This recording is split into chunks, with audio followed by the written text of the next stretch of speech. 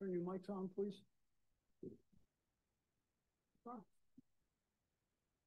The Portsmouth Zoning Board of Review is now in session. First item on the agenda will be roll call. And prior to that, I'd like to thank our two new alternate members, Mr.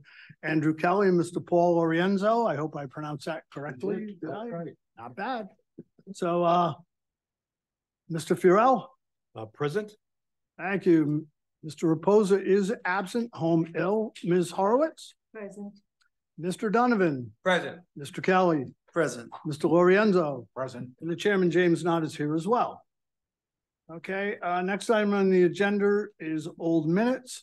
And we have the minutes of July 20th, September 7th, and October 5th to be approved. Could I have a motion? Mr. Chairman, I move to approve those 3 meeting minutes. Could I have a second? Second. Motion been made and second to approve the minutes of July 20th, September 7th, and October 5th. All in favor? Aye. Opposed? Okay. For those in attendance tonight, the board meets till 10 o'clock. At such time at 10 o'clock, if we have not heard everything, anything left will be continued to our regular scheduled meeting in November, which is November 16th. However, we hope to get through everything. Probably along about 9 o'clock, we'll know about where we are. So just bear with us. So first item on the agenda is the continued petition of A. Bailey's, which is Robert and Jean Robertson, seeking a dimensional variance and a special use permit for upgrading and expanding their house on Prudence Island. Yes, sir. Good evening, Mr. Chair, members of the board. Thank you for having us here tonight. My name is Mark Hartman. I'm an associate attorney at Anthony DeSisto Law Associates in East Providence. Do you have your last name again? Hartman, Hartmann. Thank you. Our firm represents Bailey's LLC and Jean and Bob Robertson in their application for dimensional variance and special use permit. Now, I know that the last hearing on this matter was a couple months ago, so I'll refresh the board's memory on what the application is. Sure. But I'll forego the testimony tonight, given that it's already on the record in the prior meeting. So the Robertsons are seeking a special use permit on this property because they're expanding a pre-existing non-conforming use on a pre-existing non-conforming lot on Prudence Island. That requires under section, let's see, Article 6, Section A1C, a special use permit. The enlargements are a bump out to the side to provide for a dining area and a porch on the front yard of the property. There are also dimensional variances required for that, given that the bump out will be going into a side yard setback and the porch will be going to the front yard setback.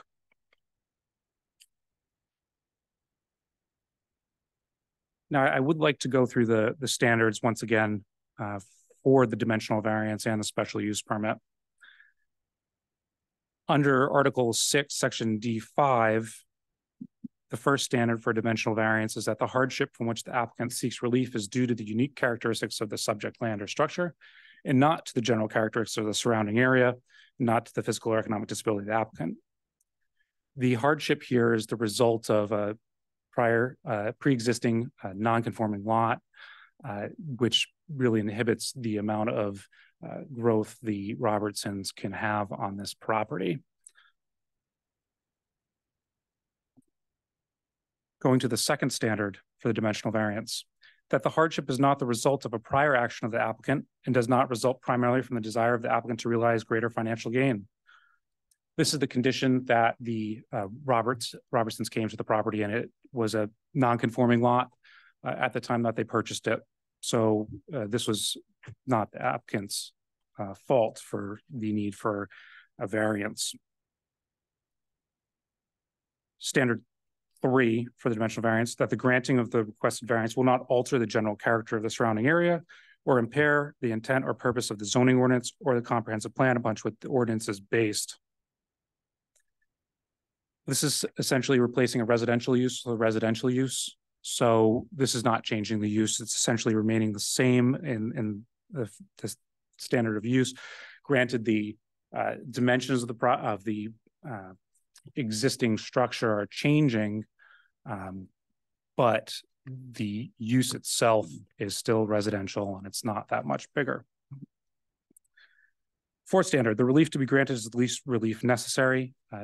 This was a trailer. The Robertsons need some more space to make this a comfortable home. They need space for dining.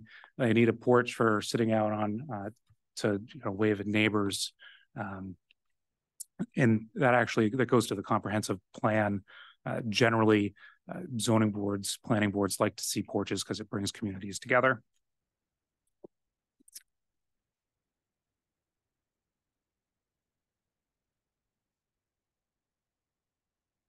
The last standard is whether this amounts to more than a mere inconvenience if they are forced to abide by the ordinance without a variance. And yes, it will, because it will impair their ability to enjoy their property. Moving on to the special use permit under Article 6, Section A1C. And this is going again to the enlargement of the structure on a substandard lot. First standard, the desired use will not be detrimental to the surrounding area. The desired use is residential. This has been residential for a long time. So this will not be detrimental to the surrounding area. Is it compatible with the neighboring land uses of the standard 2? And yes, it is. Again, residential use, we're not changing it to some commercial or industrial use that will really change the character of the neighborhood. Third, will this create a nuisance or hazard in the neighborhood? No, again, residential, it's been like this for a long time. The use has been residential for a long time. So it will not create a nuisance or hazard in the neighborhood. This is number 4, is adequate protection afforded to the surrounding property by use of the open space and planting. Again, this is not changing much, so the open space is not going to be affected. Standard 5, safe vehicular access and adequate parking are provided. This is on Prudence Island. Parking is a little different out there. A lot of people go with go-karts. Some people go with cars. But when the Robertsons do use the property, they park on the property and on the street. Parking really is not going to affect the area. Going to the next standard, control of noise, smoke, odors, lighting, and other objectionable features are provided. Again, we're going from a residential use to a residential use. There aren't going to be any additional odors that would, not be as a normal part of residential use. Granted, perhaps this property wasn't used for a while and it's been vacant, but that doesn't change the fact that this is still a residential property. It was, you can expect that certain amounts of noise odors are going to occur on residential property. That's not changing. Solar rights of abutters are provided for. Now, the height of the property is going to change slightly, but only by a couple feet. It will not affect the solar rights of the neighboring properties. Next standard, the proposed special use will be in conformance with the purposes and intent of the comprehensive plan and the zoning ordinance of the town of Portsmouth. Again, as I've been repeating, I hate to sound like, just saying the same thing over and over again, but a residential use in a residential area, this is right in line with the comprehensive plan. And then there's also section 4.2 of the comprehensive plan, which provides a strategy to designate Island Park, Common Fence Point, and Prudence Island as priority areas for rehabilitation. And this is exactly what that project's doing. It's giving a property that needed some uplift. So this goes to the comprehensive plan. The last standard, the health, safety, and welfare of the community are protected. Again, same use, and the dimensions aren't changing much. Now, to get to the heart of the matter, when we were here, I provided these standards, we provided testimony, And I believe that that testimony and the standards that we've tried to meet are adequate and are sufficient for the zoning board to approve the special use permit and the dimensional variances. There was discussion over the building permit issue. The neighbors alleged that the property did not have a building permit when it expanded. This is not true. I will provide you with, let's see. Be careful, Mr. Hartman, because I've got copies of the building permits. Yes, so there, I think there's a little bit of issue with the website, unfortunately, I'm sorry to say. If you look up the property on 038 Fairview Avenue, it generates different permits than if you do 38 Fairview Avenue. I got them both from the building inspector's office, so I have the valid permit singularly in front of me. And I'll provide you with copies as well that I have. Mark this applicant's exhibit A.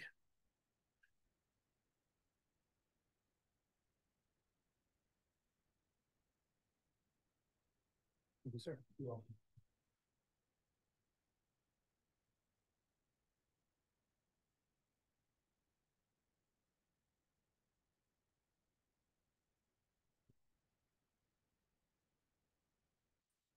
Now, if I could turn your attention to the last page, please.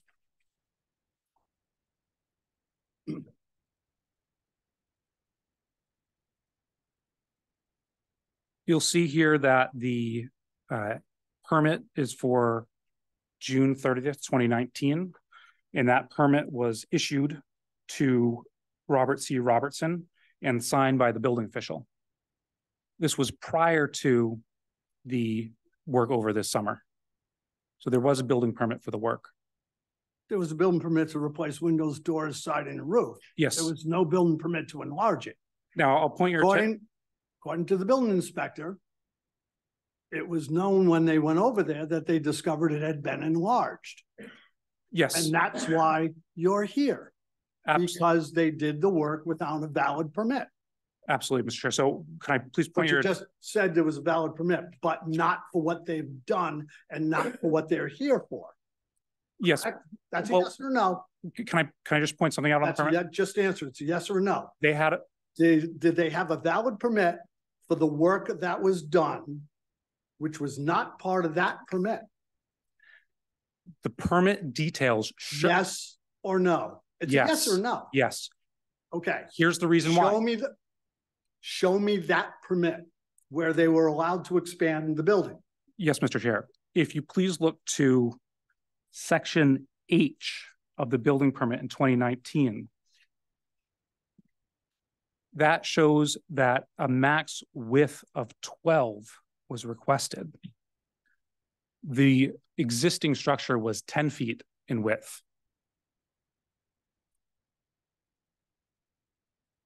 Okay, but they've gone larger than that. And the maximum depth, they've gone larger than that. So they exceeded that. Mr. Chair, so there was a mistake in the calculations and they went to 13, but there was an indication that the permit was going to be enlarging the property. Now, don't have a valid permit because the draft is right here to do what they've done. Absolutely. So there was a miscommunication. So where I'm driving with this is there was a miscommunication between my clients and the building official. What was the miscommunication? They didn't ask? My clients did ask, and they indicated here, was it accurate to the measurements that they ended up building? No, that was a mistake. But when they realized the fact that there was a miscommunication and also a mistake in the numbers, they stopped work. And they've now come to this board requesting relief. And they also submitted a permit to the building official to remedy the mistakes and the miscommunication. Stop work. They were told to stop and come here. Yes. They didn't do it voluntarily. Yes. I mean, semantically, I would, beg to differ with you, but I think in the end, we are here. We're asking for the required relief. We understand that there was a miscommunications, that there were mistakes, but we're here tonight. And the question tonight is whether they meet the standards. for relief under the zoning ordinance. Okay, continue.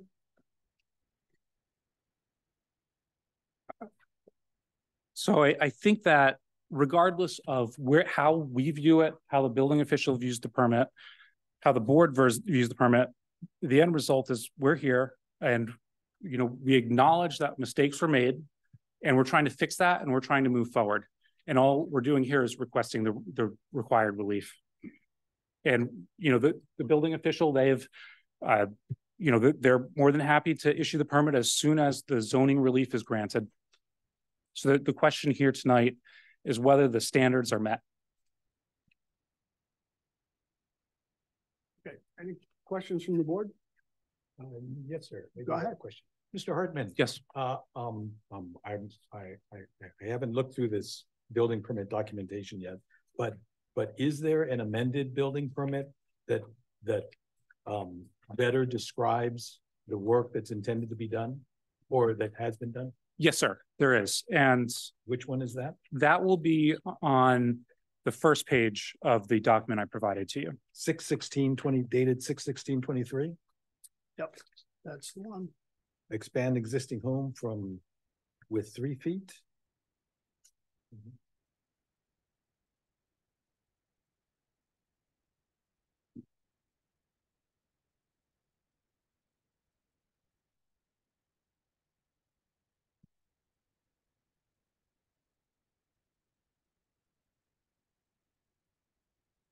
In the description on the building permit dated 6/16/2023, item 18, description of work to be performed, Yes, I can see where expand existing home width 3 feet from 10 feet to 13 feet by enclosing area over existing concrete, stoops, new walls, siding, roof and windows and doors, plan and details attached.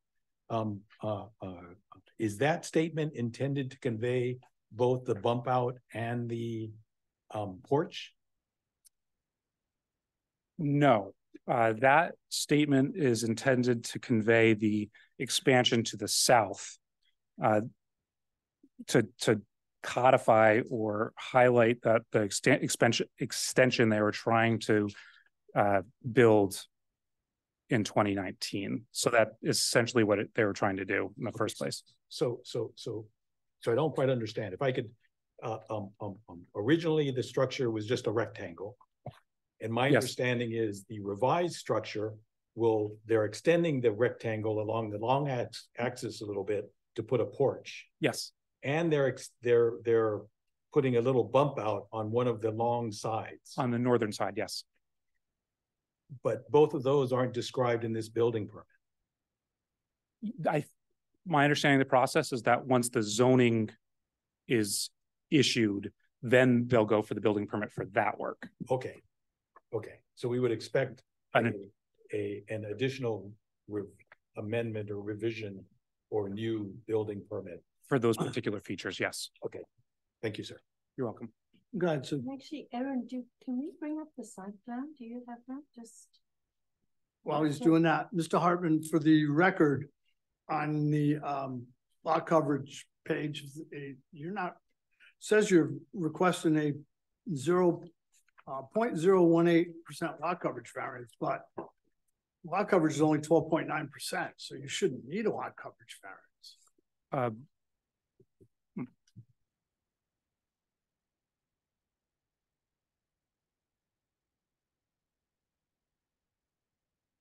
Excuse me, bear with me. I look That's all at right. the papers. You take a look at mine if you want.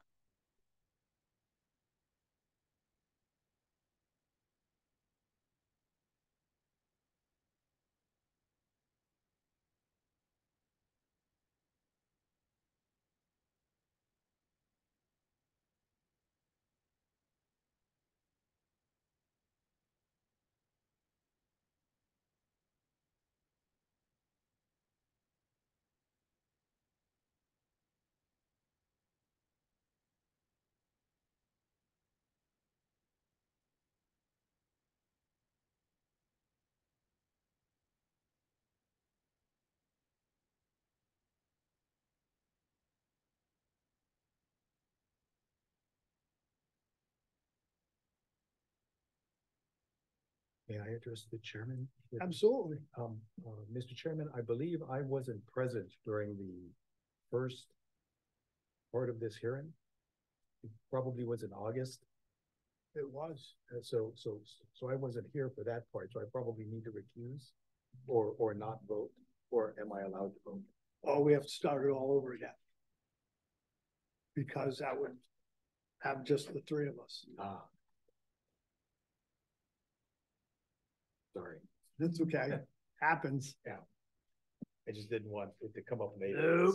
Because Excuse me, Mr. Chair, I'm just going to ask that question to my client. I hate to, waste the Yeah, board's that's time. okay. I don't know if it just dawned on us because this was back in August that of the members present here, only three of us were here that night.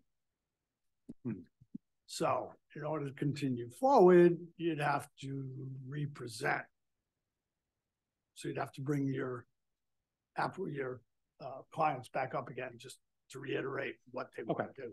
I'll confer with my clients, see whether they would like to continue or to present testimony tonight. Yeah, okay. Thank you. It's up to you.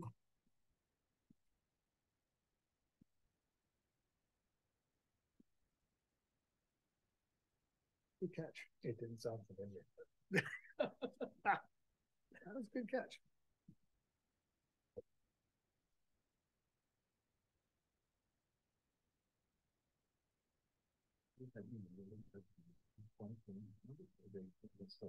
What's that? They can just start over. They just have to start over.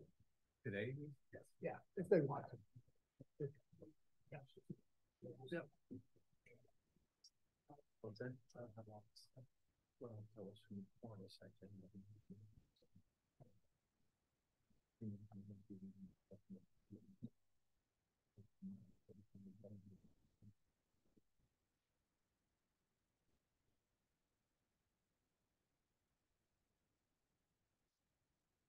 Members of the board, thank you for your patience tonight. I do appreciate it. And so I have with me tonight Mrs. Jean Robinson to provide testimony to the board. Okay.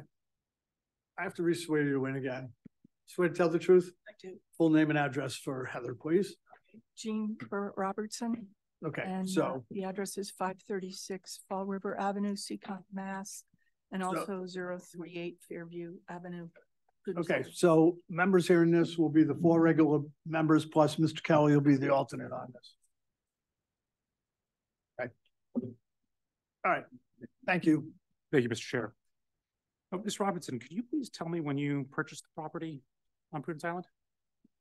Yes, it was in 2019, early 2019. I think it was February or March. Could you speak into the microphone? Oh, February or March 2019. I forget Yeah, exactly. is the mic on? It looks like it has a green light on it. If you have a green light on, yeah, it is. So when you purchased the property, what did you envision for it? Well, I'm very much care about aesthetics. So I purchased the property. I thought it was a beautiful location. I like Prudence Island. We had always wanted something there. And I envisioned taking what was an old manufactured home. It had been there for over 60 years, I think 64 years, and really completely redoing it so that it ended up looking like a little Greek revival. So that was my intent. And when you were making the plans for this house, what additions did you propose? Well, actually, it sounds kind of crazy, but the gentleman who did our new septic, we put a new septic in immediately. And Billy Silva said, I said, we really need to enlarge this. And he said, well, you got the concrete pads there. You ought to just come out over that. And I'm like, that's perfect. Then I don't have to do much more than just widen it. Because on the interior, it was only 9 feet wide. And actually the bedroom had a room only for a twin bed. There wasn't even room because of where the closets were. There wasn't even room for a full-size bed, let alone a queen size. So we decided to bump out the 3 feet where there was already concrete pads, and also like in between the concrete was a little deck, a wooden deck, and do all new siding. The the ceiling was like 7 feet inside, so we wanted to go to 8 feet, which is current code.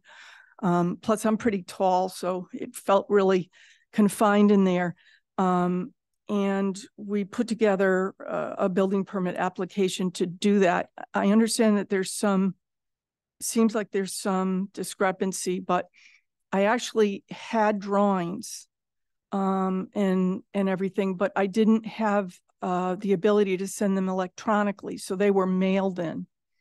The application was done electronically, and I did not have a survey. I only had the town GIS, and based on that, it looked like we had way more than enough side yard setback. So I used the measurement tool in the GIS to figure out what my setbacks were. As it turns out, we ended up hiring Mountain Hope Engineering to do a survey in May. The survey didn't get completed until July, but it turned out that our side yard, according to the survey, was over, a good 5 feet from where we had been told by the realtor and where we believed it was. So, And as far as, I'd like to talk a little bit more about so you have a porch and a bump out that are going to be brand new to the property. yes. Could you tell me the dimensions of the porch? The porch is going to be 7 feet deep, and the width of the building, which is 13. And then the bump out is going to be 4 feet by 8 feet. And those activities, the construction of those has not taken place yet, is that correct? That's right. I haven't submitted for the building permit for that yet because I knew I needed a variance for that. Now, the expansion to the south, that is 3 feet, is that correct? Yes. And it goes along the side of the structure, Yes. and it's over the existing concrete pads. Yes. Now, you had talked, other than those changes, will the footprint of the building remain the same? It will, and I should clarify though that in my application, I was looking at the town saying that the building was 10 by 32. When we actually went to add the side and to do the front and back, because of the way the thing was designed, it cantilevered. So we dropped a plumb bob. We couldn't do a weird shaped wall, so we dropped a plumb bob. So the addition in the front and back they're even with where the roof was. They're not any farther out. I don't know. I don't know what else to tell you, but the roof was obviously more than 32. The roof was 35. So speaking of the roof, how much height is going to be added to the roof? Well, we're going from a 7-foot ceiling, I think it's actually a little less than 7, to an 8-foot ceiling. And we're just doing a very minimal pitch. It's a 512 pitch roof. So we're adding a foot, and then the roof adds about maybe 3 feet, not even 3 feet, like 28 inches, I think, or 29 inches. So in your opinion, would that affect the solar rights of your neighbors? No. Would it affect their view? Not that I know of, but I haven't been in their house. Views are irrelevant anyway, you know that. I understand, but Mr. Chair, I just know that it's going to be brought up. Okay, thank you. Thank you.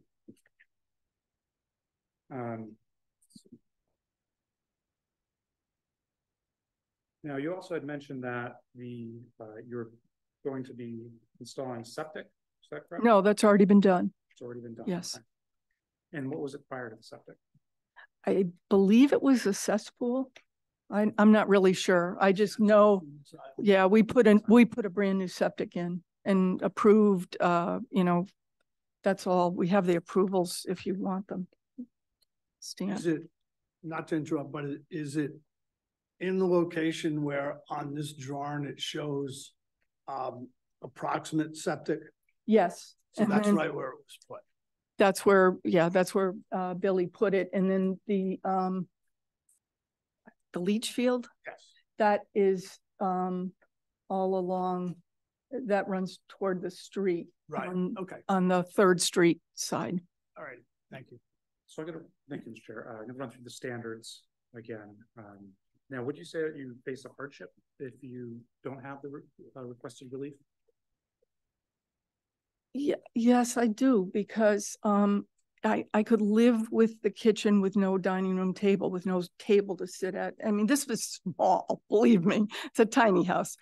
But I realized that sitting at a counter bar, I'm 68, and I realized that sometimes getting up on those stools, I'd rather be able to sit on a regular chair. So we can get a counter bar in there, but not a table without the little bump out. And you mentioned in the bedroom, there only a twin could fit in the bedroom? Exactly. Yeah. In fact, it was a single woman that owned it, and it only had I guess it had no bed in it when we purchased it, but there was only room for a twin bed.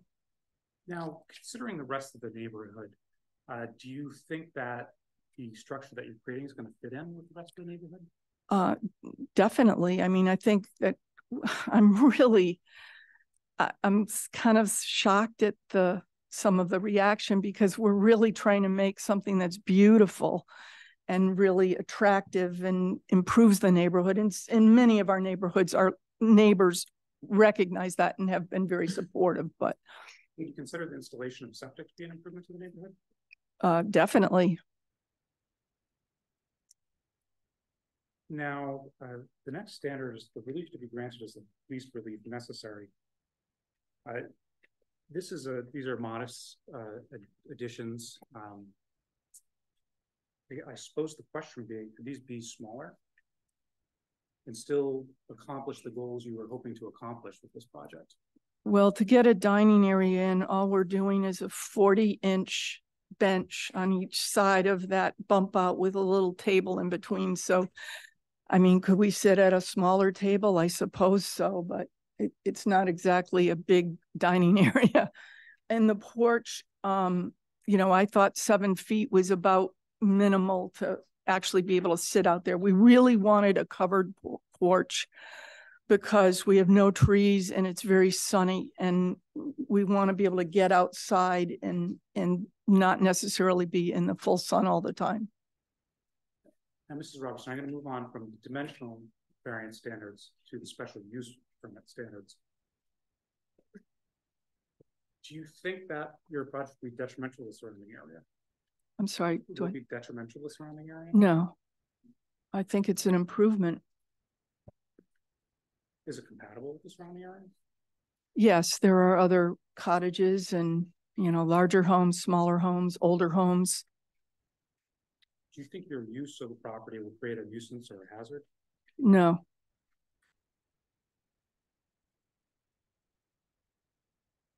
And will it preserve open space in the area? Yeah, actually, we probably, even with the additions, have the smallest footprint in terms of the land size compared to all of our neighbors. And as far as vehicular access, how are cars parked on your property, and how is it done relative to the rest of the neighborhood? We park on our own property. We just pull in off of the road, and that's pretty much, some people do park in the road, but we don't. Do you believe that your use will create any objectionable noises, smoke, odors, lighting? No, we're pretty quiet people. And we already talked about the solar lights of the property. That's correct. Mm-hmm. You don't believe that property is going to affect the solar lights of the neighbors? No.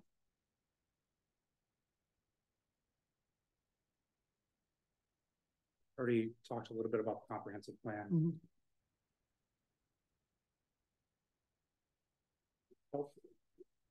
Again, a lot of these standards are a bit repetitive, so I hate to keep taking up the board's time, but do you believe that the health, safety, and welfare of the community will be protected by the installation of your use of the property? Yes. Okay, thank you, Mrs. Robertson. I do have a couple questions. So, Mrs. Robertson, you bought the house in 2019, correct? Yes, that's correct. To the best of your knowledge, how long has that structure been on that lot? 63 years. 3 years. And you haven't moved the structure, correct? That's correct. Okay, so Aaron, can you bring it back up again? If I can say too, the structure is not on wheels. It's solidly affixed. There's a crawl space that you can go into, and there are 6 concrete piers that the steel is like embedded. Sitting on, right. Yeah.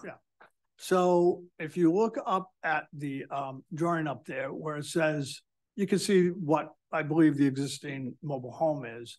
It says existing dwelling being repaired. And there's a little section on one side that has some cross hatching. That's the proposed addition, correct? That's right. The remaining of that, has that changed at all? Or is that exactly the way it's been for 63 years? To your knowledge. The part that's not cross-hatched. Right. No, we had the original building permit that we took out. Yeah. We proposed to bump out over to the south and over where those 2 concrete pads were. Right. But what I'm saying is that 5 foot, 6 foot 2 towards lot map 77, that pre-existed. You aren't attempting to go back that way at all, correct? That's correct. Okay, just wanted to make sure. Okay. Anybody have any questions, Ben? Anyone? Sue? No, we're good. Thank you, Mr. Chair. Thank you, Ms. Robinson. Sorry to make you come up again. Oh, that's all right. Thank you. I appreciate your service. I used to be on the planning board in another town, and I know it's not easy. Thank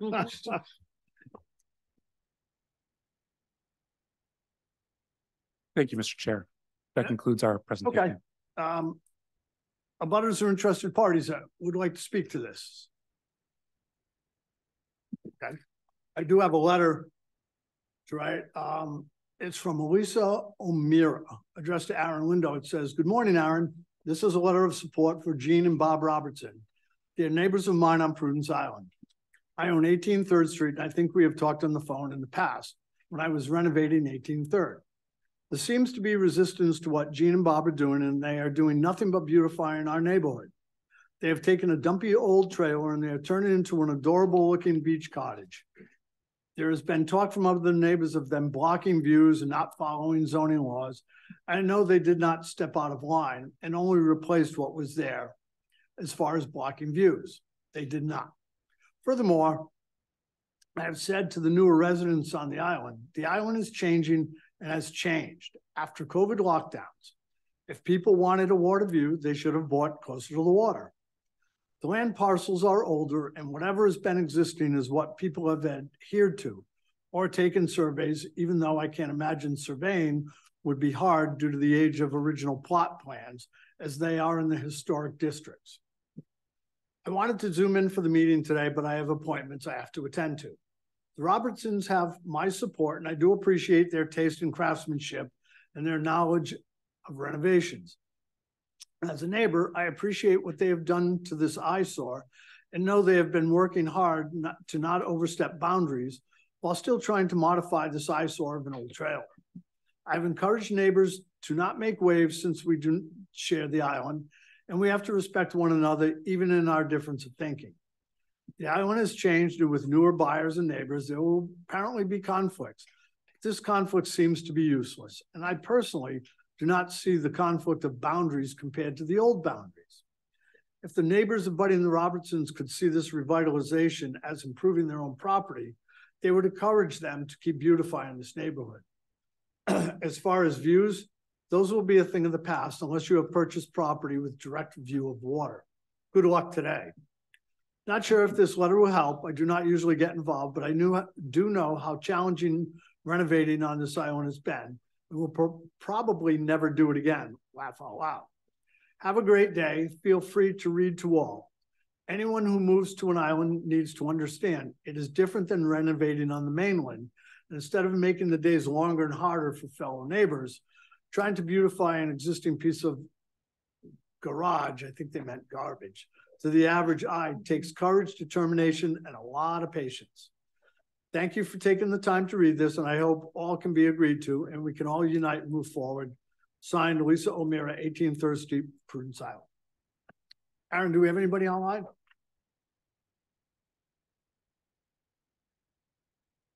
Okay. That being said, A.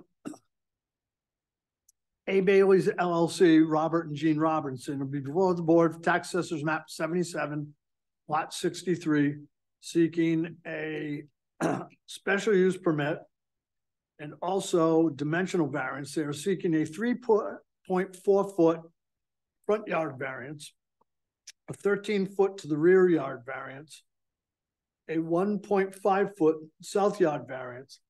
Although their application showed a request of 0.018% lot coverage variance, they're well within the lot coverage and they don't require that. Applicant has given testimony that they do meet the special use criteria for this particular application. So, Mr. Furell. Mr. Chairman, I vote to approve the dimensional variances on the front, south side, and rear of the structure. As Mr. Hartman and Ms. Robertson noted, a small porch and space for a dining room table are common features in homes in the area, and to deny this application would amount to more than a mere inconvenience. As Mr. Hartman noted, Article 6, Section D of the dimensional variances for substandard lots of record are met. In addition, item 4B refers to the reasonableness of this alternative, and I find the alternative to be very reasonable. With regard to the special use permit, I also vote to approve. As was stated during testimony, the Article 7, Section A, items 5A through J, with J not being applicable, have all been met. Thank you. Ms. Horowitz. I vote to approve for reasons stated by Ben. Thank you. Mr. Donovan. Yes, I'm also going to vote to approve for the reasons that are stated. Certainly, there was a mistake made initially, and they have admitted to it, and I don't think they should be condemned forever to that mistake. And I definitely think it will improve the appearance of not only the building, but improve the enhance the neighborhood overall. So I'm voting to approve. Thank you. Mr. Kelly. I vote to approve for reasons already stated. Thank you.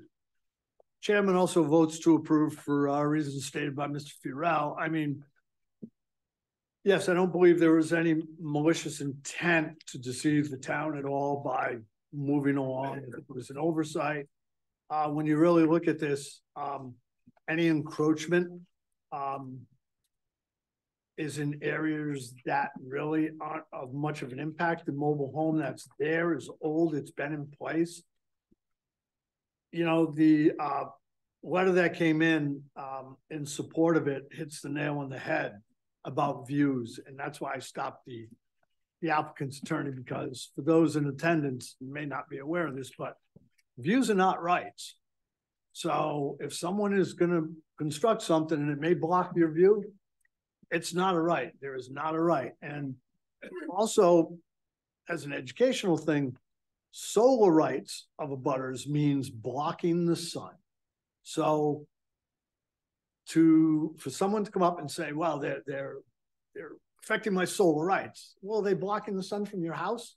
Well, if they're not offending your solar rights. So I think the applicant has given full testimony, and I believe that they have a legal use of a approved property. So you're all set. Thank you. Thank you, Mr. Chairman. Have a good night. Sorry to make you reiterate all that. What's that? Oh, you want it? Yeah. Thank you. You're welcome. Have a great day. It's down. All right.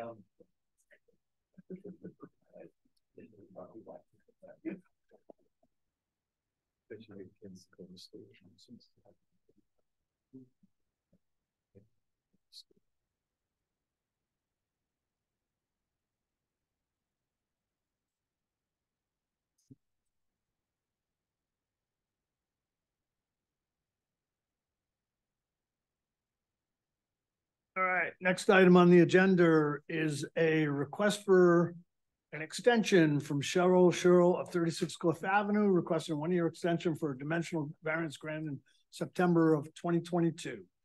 The Mr. Chairman, I have to excuse myself. This is one of our projects. Okay, And that's I'd fine. also like to make a point of the record.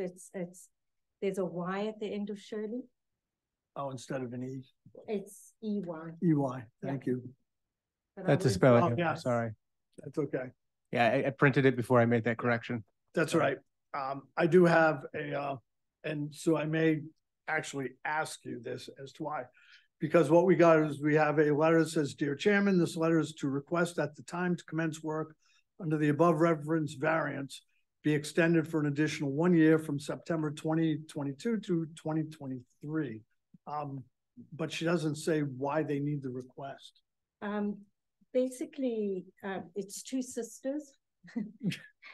So the design process has taken a very long time because it's designed by community, not individual. And we're almost there, but also estimating's taken a while and the whole process has taken Okay. much longer than we anticipated. Thank you. The applicant has a right to ask for 2 1-year extensions. I see no reason why. Could I have, unless somebody begs to differ, could I have a motion to grant the 1-year extension? So moved. Could I have a second? Second. All in favor of granting a 1-year extension to 36 Cliff Avenue? Say aye. Aye. Opposed? Okay, granted. Thank you. Thank you for that, sir.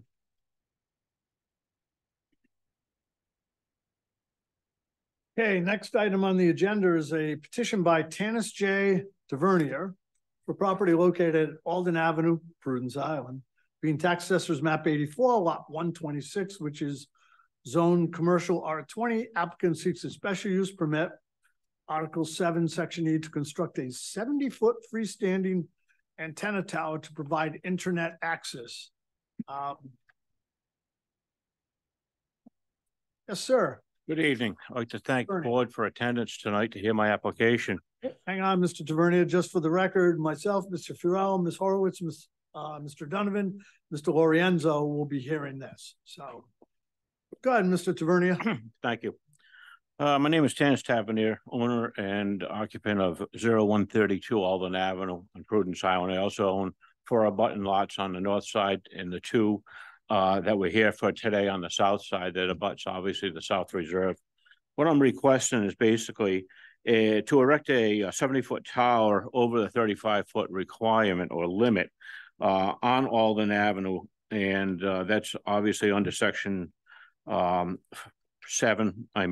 7, section E, and tower height in reference to provide an internet service for the neighborhood.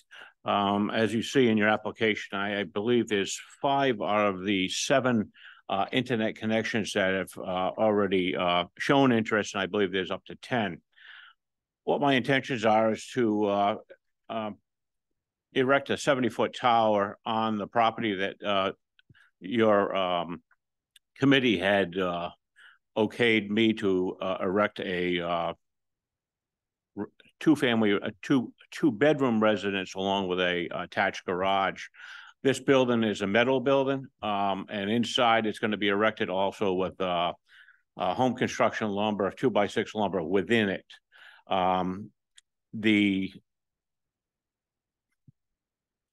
The request of obviously of 125% exceeding the tower height would obviously lead me to believe that I needed at least an acre of land to place this tower. This tower is a freestanding tower. The base of it is 3-legged. There's 30 inches amongst each leg, so it's a very small platform. It's going to be similar to or equivalent to one that was accepted and approved over on Hadley Street. So what the idea is, I'm working with American Broadband, Art's with us today, and obviously he's been in here for, I believe, 3 other tower requests, which were approved by the board. Our intentions are is obviously once Hadley Street is constructed and up and running, I need a clear view of sight. The average tree height in my neighborhood, and actually what I had cut down when I construct the building, was approximately 65 feet. So we're looking at probably 5 feet above the tree line of what this tower is going to be. The east side of the property where the tower is going to be is fully wooded as well. So there's going to be very, very limited visibility of this tower because number one, you have the South Reserve on my south side. This other property that's fully full of growth and trees on the east side. And then obviously my neighbors that had given me letters of support in reference to internet service that they need. Along with that, I've also had contact from the Newport County Radio Club right here. I believe it's in either Newport or Middletown, in which they've shown an interest possibly of just putting a small antenna on it for a repeater because they have a lack of coverage between the east side and the west side of Narragansett Bay, and this would enable them to better communicate as well. My biggest concern is I work for a department in Portsmouth in which we lost radio contact, which includes fire and police, for approximately 2 hours just the other day. And it also happened to be another occasion that they had lost the system. And unfortunately, that system is statewide. So this would enable us that if need be, if we did have a disaster, and by all means, it wasn't a disaster, but maybe an emergency situation where we lost cell phone service or we lost radio communications with the two-way radios with the police and fire, this would enable us to have access to the outside world of the neighboring community if we needed other assistance. The third item that this would assist is basically the school is provided with service from American Broadband. If part of that system had gone down or does go down, this would be a supplemental service to supply the area communications as well as internet service for the school. Right now, the school utilizes it every day. 6 out of the 8 students that are in school utilize the internet service on a daily basis. So that's why I'm bringing it forward today. There would be, if possible, a small 8x8 shed that would handle the communications equipment. That would be to the rear of the garage. If you had looked on the plot, the drawing, it would show the, again, 8x8 communication shed that would be at the base of this tower. The tower basically sits on a concrete platform that's approximately 8 foot by 8 foot by approximately 5.5 feet deep in the ground. It's going to take approximately 11 yards of concrete. 11 yards of concrete, rule of thumb, is probably about 22,000 pounds to hold up a tower that's under 1,000 pounds. Again, it's manufactured to be freestanding. And again, the only thing that tower would hit would obviously be my property, which again is a red iron garage manufactured here in Texas. So what I was looking for is obviously the variance of the height and to establish or reduce obviously the issue of the 125 feet, 125%, which would be again probably 100-foot clearance in any direction of the tower itself.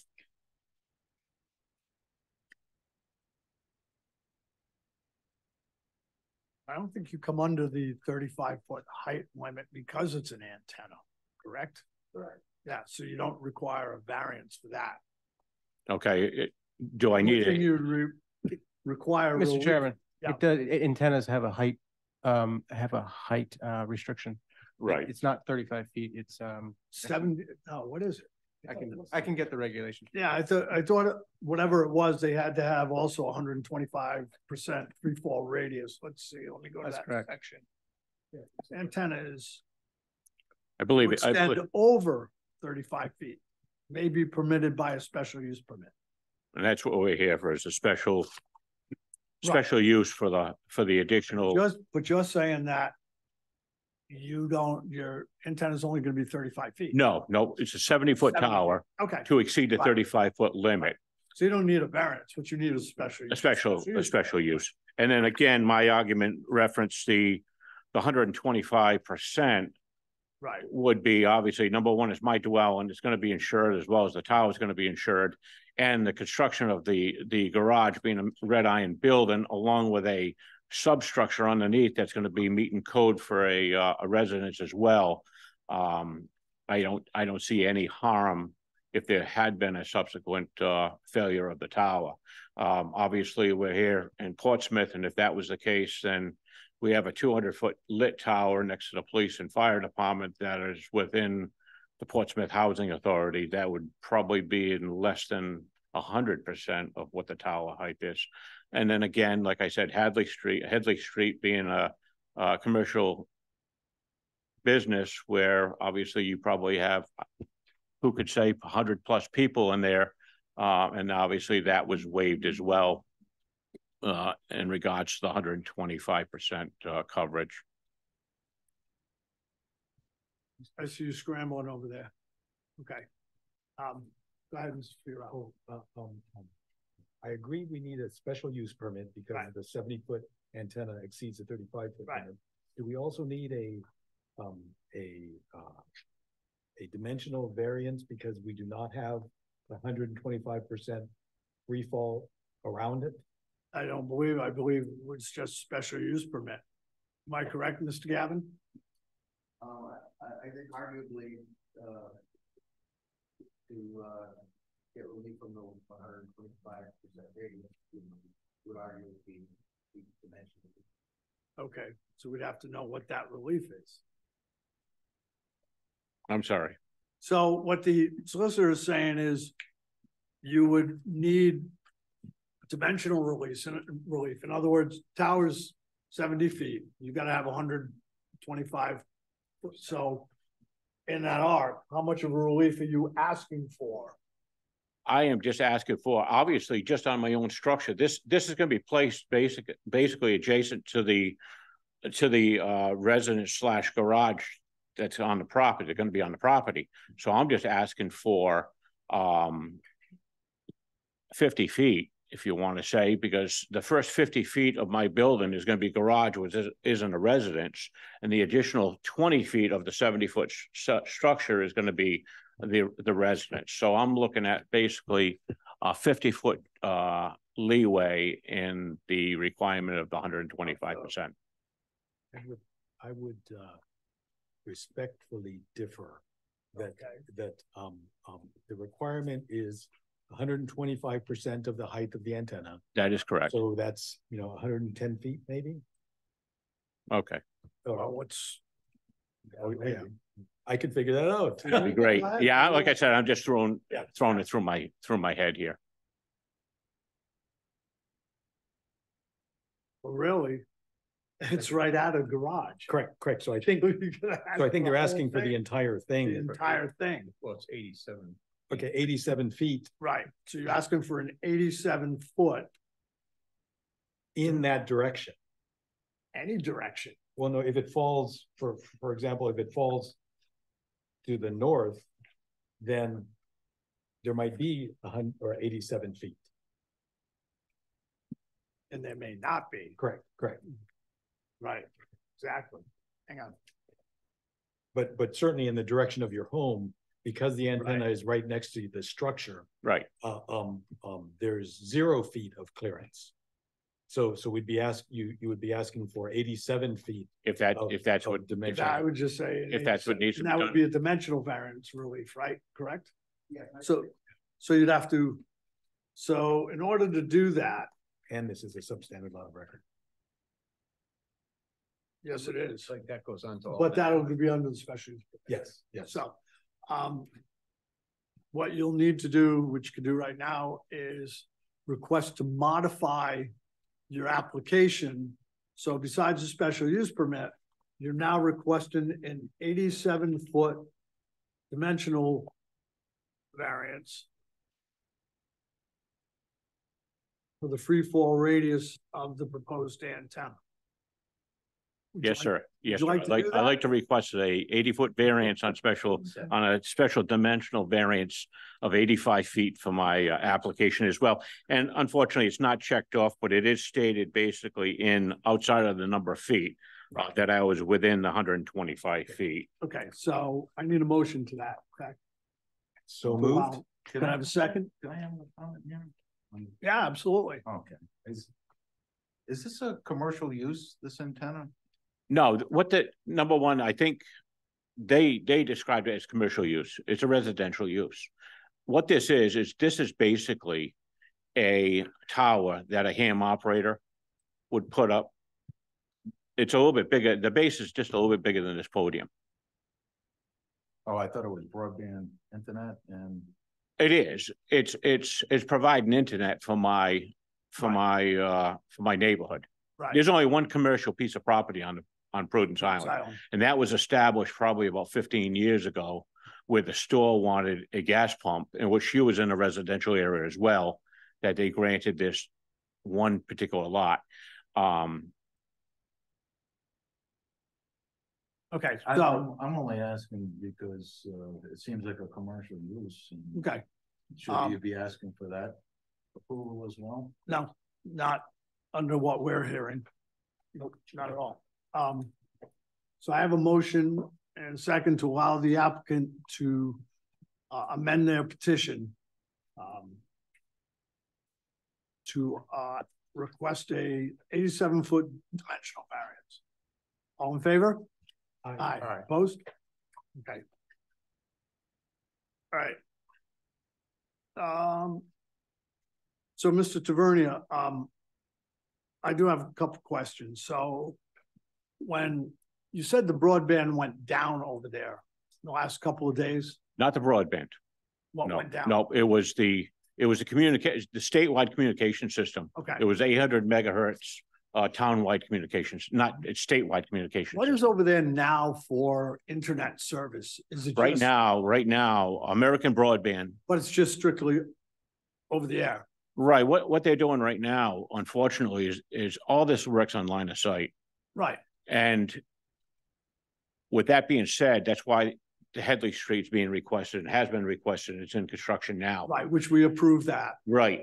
Anything that goes from basically just south of the lighthouse all the way to the south end Right. has no communication, at least of internet Yeah. from American Broadband. What I'm trying to do is I'm trying to extend it to the middle of the property, or middle of the island where I am, to at least expand it at least to the neighborhood of 3 or 4 streets.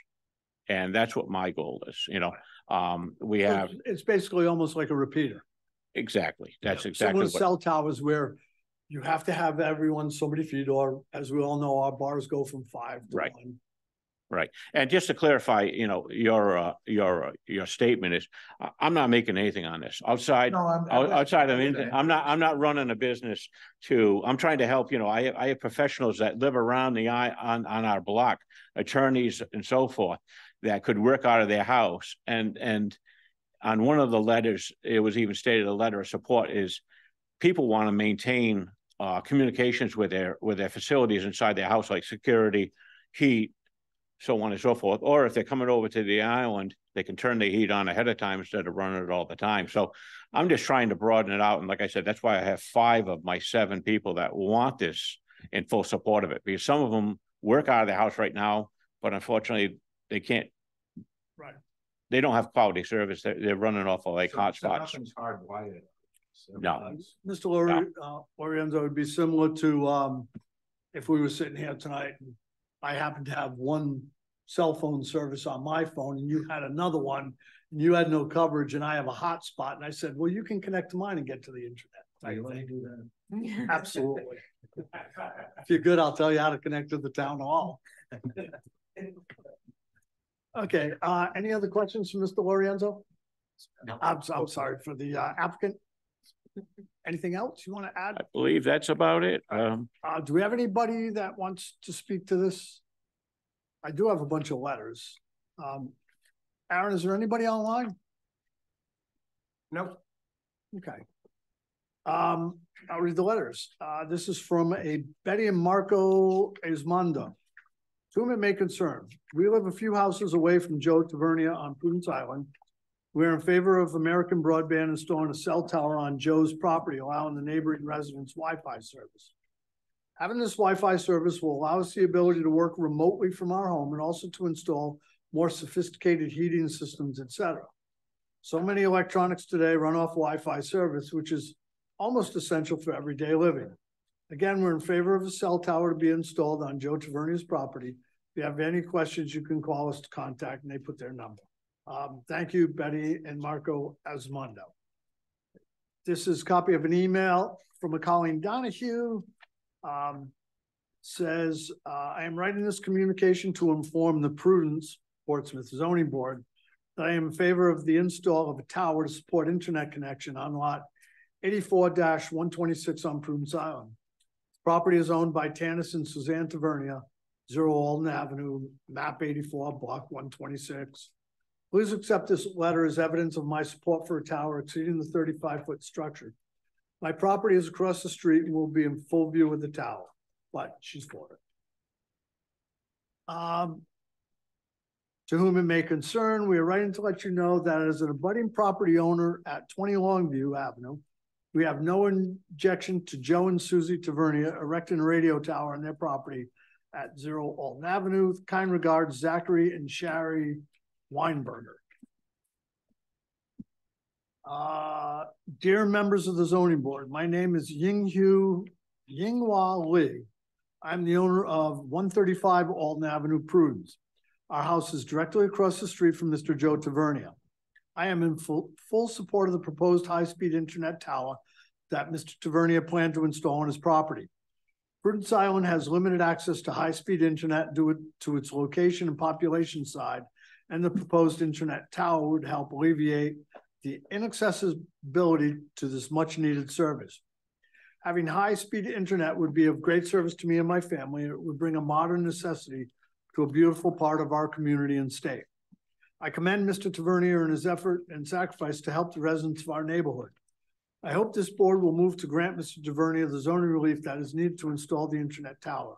Please feel free to reach out to me if there are any questions or concerns. And it's signed Yinghua Li, Angela D. Lee, Laura Lee, Oliver Lee, Vincent Lee, Edmund Lee. And last, members of the zoning board, dear members, my wife and I own property located at 07 Longview Avenue, Prudence Island. As an abutting property owner, I'm writing to state my support in granting Tanis Joseph Joe Tavernia relief from existing zoning use regulations in order that he may construct a freestanding antenna tower on his lot. For quite some time, I and several other abutting property owners have been in support of construction of a tower that would provide internet access for our area on the island. Joe is doing a great service to his neighbors by proposing to put the tower on his land. Please consider this letter my unequivocal support of Joe's application petition, even if I am unable to attend the scheduled public meeting where the application will be heard. Respectfully submitted, David Craven. The one thing I do have to do, Mr. Tavernier, is I do have to go through the special use criteria for the record. So let's see, A, the desired use will not be detrimental to the surrounding area. It will be compatible with neighboring land uses. Yes. It will not create a nuisance or a hazard in the neighborhood. No. Adequate protection is afforded to the surrounding property by the use of open space and planting. Yes. Safe vehicular access and adequate parking are provided. Yes. Control of noise, smoke, odors, lighting, and any other objectionable feature is provided. That's correct. Solar rights of the abutters are provided for. Yes. The proposed special use will be in conformance with the purposes and intent of the comprehensive plan and the zoning ordinance of the town of Portsmouth. Yes. And health, safety, and welfare of the community are protected. That's correct. Okay, and section J doesn't pertain because it's not in the town center district. So that being said, Tanis Tavernia is before the board, tax assessors map 84, lot 26, seeking a special use permit and a 87-foot dimensional variance from the free fall radius for the purpose of constructing a 70-foot tall internet tower on his property. Mr. Furell. Mr. Chairman, I vote to approve the dimensional variance for the free fall variance. As described, internet access is a legal use and in many cases a necessity in the 21st century. And there is no reasonable alternative other than a tower to provide this service to this neighborhood. This hardship is not the result of prior actions by the applicant and is a function of the unique characteristics of Prudence Island and this neighborhood. So to deny this request would amount to more than a mere inconvenience. With regard to the special use permit, I also vote to approve. Applicant testimony confirms that the Article 7, Section A through J criteria is met. Thank you. Ms. Horowitz? I vote to approve for reasons previously stated for both. Thank you. Mr. Donovan? Yes, I vote to approve both the special use permit and a dimensional variance for reasons previously stated. Thank you. Mr. Lorenzo? I vote to approve for reasons previously stated. Thank you. The chairman votes to approve both the dimensional variance and the special use permit for reasons previously stated. I mean, we all know that, you know, high-speed hardwired fiber optic internet's not headed over to the island anytime soon. And I have to agree, if it meets any of the criteria in special use permit, it's the health, safety, and welfare portion of it. So it's been approved. Thank You're you. all set. Have a good night, guys. You as well. Thank you. Okay, we'll hear one more and then we'll take a recess. All right. So next item on the agenda is petition by Roger Lemos. I hope I'm pronouncing that correctly. Yes. Roger Lemos, for property located at 36 Mount Tom Road, Prudence Island. We should have just gone over there, Tommy. I know. Should have got on the boat, just going. Being tax assessor's map 74, lot 34, which is zoned residential R20.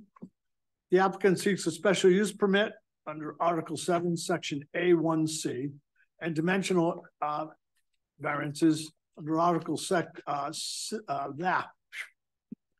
Section B, Article 6, Section A4, to construct an attached deck on a substandard lot of record.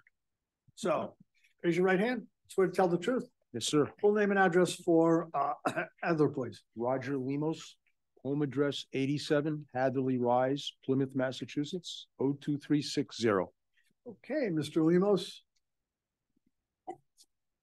Yeah, as requested, the dimensional variance is for a rear lot setback.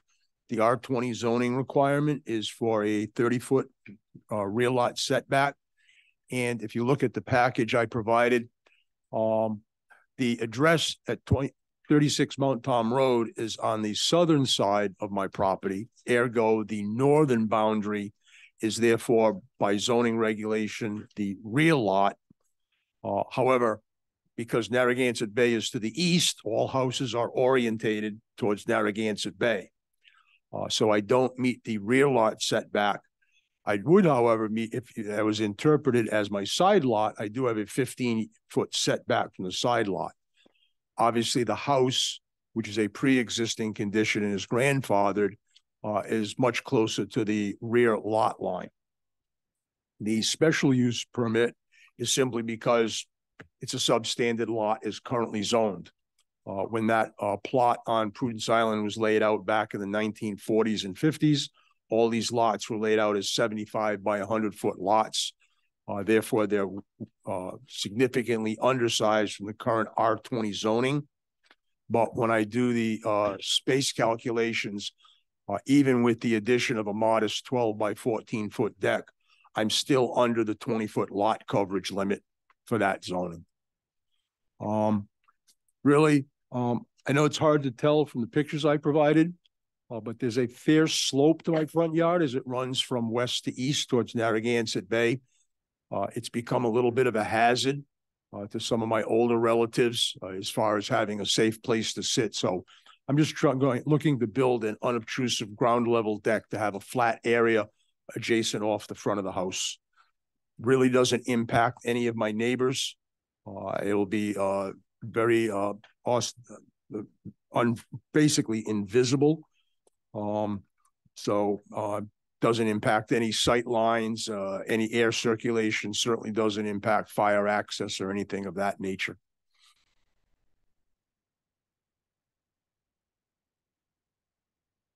Give me 1 minute. Mm-hmm. You gotta be missing it. It's It's the blue folder, so. Yeah. Thank you. We're just not used to getting things like this. Well, for the last 40 years of my career, I've worked as an engineer to permit major power projects throughout the United States, so I kind of knew what you were looking for. So, well, wait, kind of this to work up. So, just kind of looking at your aerial view on page 3. And I'm looking at the house to the, I'm guessing that's the north of you.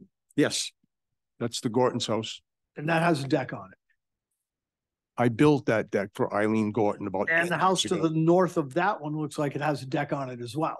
Yes, that was Chet Warner's old house that was recently renovated. It would seem like I could probably pick up a number of houses there that all have decks on them, correct? Yeah. With the exception of yours. Yes. Right, got it. Okay. I do have to, let me get this on the record, the special use criteria, which is the A through E for a substandard lot of record. So if this were approved, would it still allow adequate space of fire protection? Yes, sir. Would it provide adequate light and air between buildings? Yes, sir. Would it alter the character of the neighborhood or adversely affect neighboring properties? It would not. Would it create lot coverage and setbacks less than the average lot coverage and setbacks of adjacent properties? No, it's still under the 20%. Would it impose a substantial detriment to the public or to immediate neighbors? No, sir. That's what I thought. All right, anyone have any questions for Mr. Lemos? So I'm looking something up, so if you go somewhere else first. I don't think there is anyone else, but we can wait. You see, What? my only issue is, have you looked at if you're in the flood zone? That's what I was trying to look up, because you're right by the water. I don't know if you are, but that could affect what you're allowed to do. I don't think I am, but I haven't researched it. No, that's on the east side of the island, right? Yeah. Yeah, that's kind of up there. Yeah, there's a lot Just of looking height it there. up. Yeah, That would be my only question. yeah, I would find it hard to believe it is, Sue. Okay. Okay, That would be a CRMC issue, yeah, but not ours. Right. Well, it's a building permit. It is. right, Yeah, it's not just Yeah. CRMC. right. Yeah, and that would be 250, are you within 250 feet of the coastal feature? Yes. So that becomes a CR, That but becomes that's a separate. issue. Yeah. To do this. But that's not our issue and not for us to take into consideration. Mr. Chairman, Yes, sir. which members are voting on this? You will be voting on this one. I'm alternating between the two. All right, anything else? That's it. Thank you, All sir. right. I have to ask for abutters or interested parties. Anyone online, Aaron? No. No letters either, right? Nope. Okay.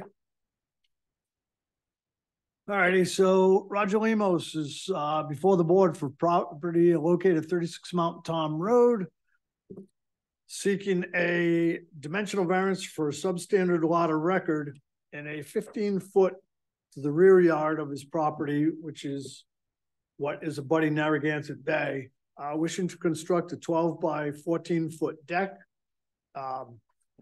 Applicants given testimony that there are other properties directly abutting him and directly abutting those abutting properties that all have decks. His is one of the few in the area that do not. Go ahead, excuse me, Mr. Furell. Mr. Chairman, I vote to approve the dimensional variance of the rear yard setback of 15 feet. A deck is a common accessory structure in the neighborhood and probably across Portsmouth. There is no other place to put it other than there because of the structure of your home. To deny this would amount to more than a mere inconvenience. With regard to the special use permit, the Article 7, Section A through J criteria has been attested to be met, and therefore I approve the special use permit as well. Thank you, Mr. Furell. Ms. Horowitz? I vote to approve for reasons previously stated. What I would say to you, looking at the map, you are borderline on one of the flood zones, AE. So I would just check Yep. Before you go too far, but I vote to approve. Thank you. Previously stated. Mr. Donovan. I vote to approve both the special use permit and dimensional variance for reasons previously stated. Thank you. Mr. Kelly. I vote to approve both the special use permit and the dimensional variance for reasons previously stated. Thank you very much. Chairman also votes to approve both for reasons previously stated by Mr. Fumel. So you're all set. Thank you, sir. Thank you. Okay, the board's going to take a 5-minute recess. See, he's. Turn your mics back on, please. Zoning Board of Review is back in session.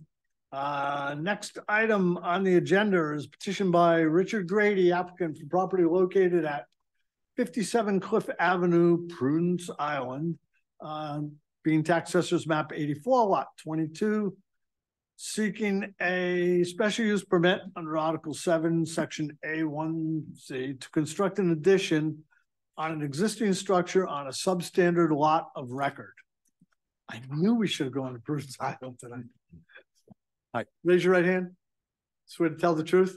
Yes. Full name and address for Heather, please. Richard Grady, 43 Tide Mill Drive, North Kingstown, Rhode Island. Okay, Mr. Grady.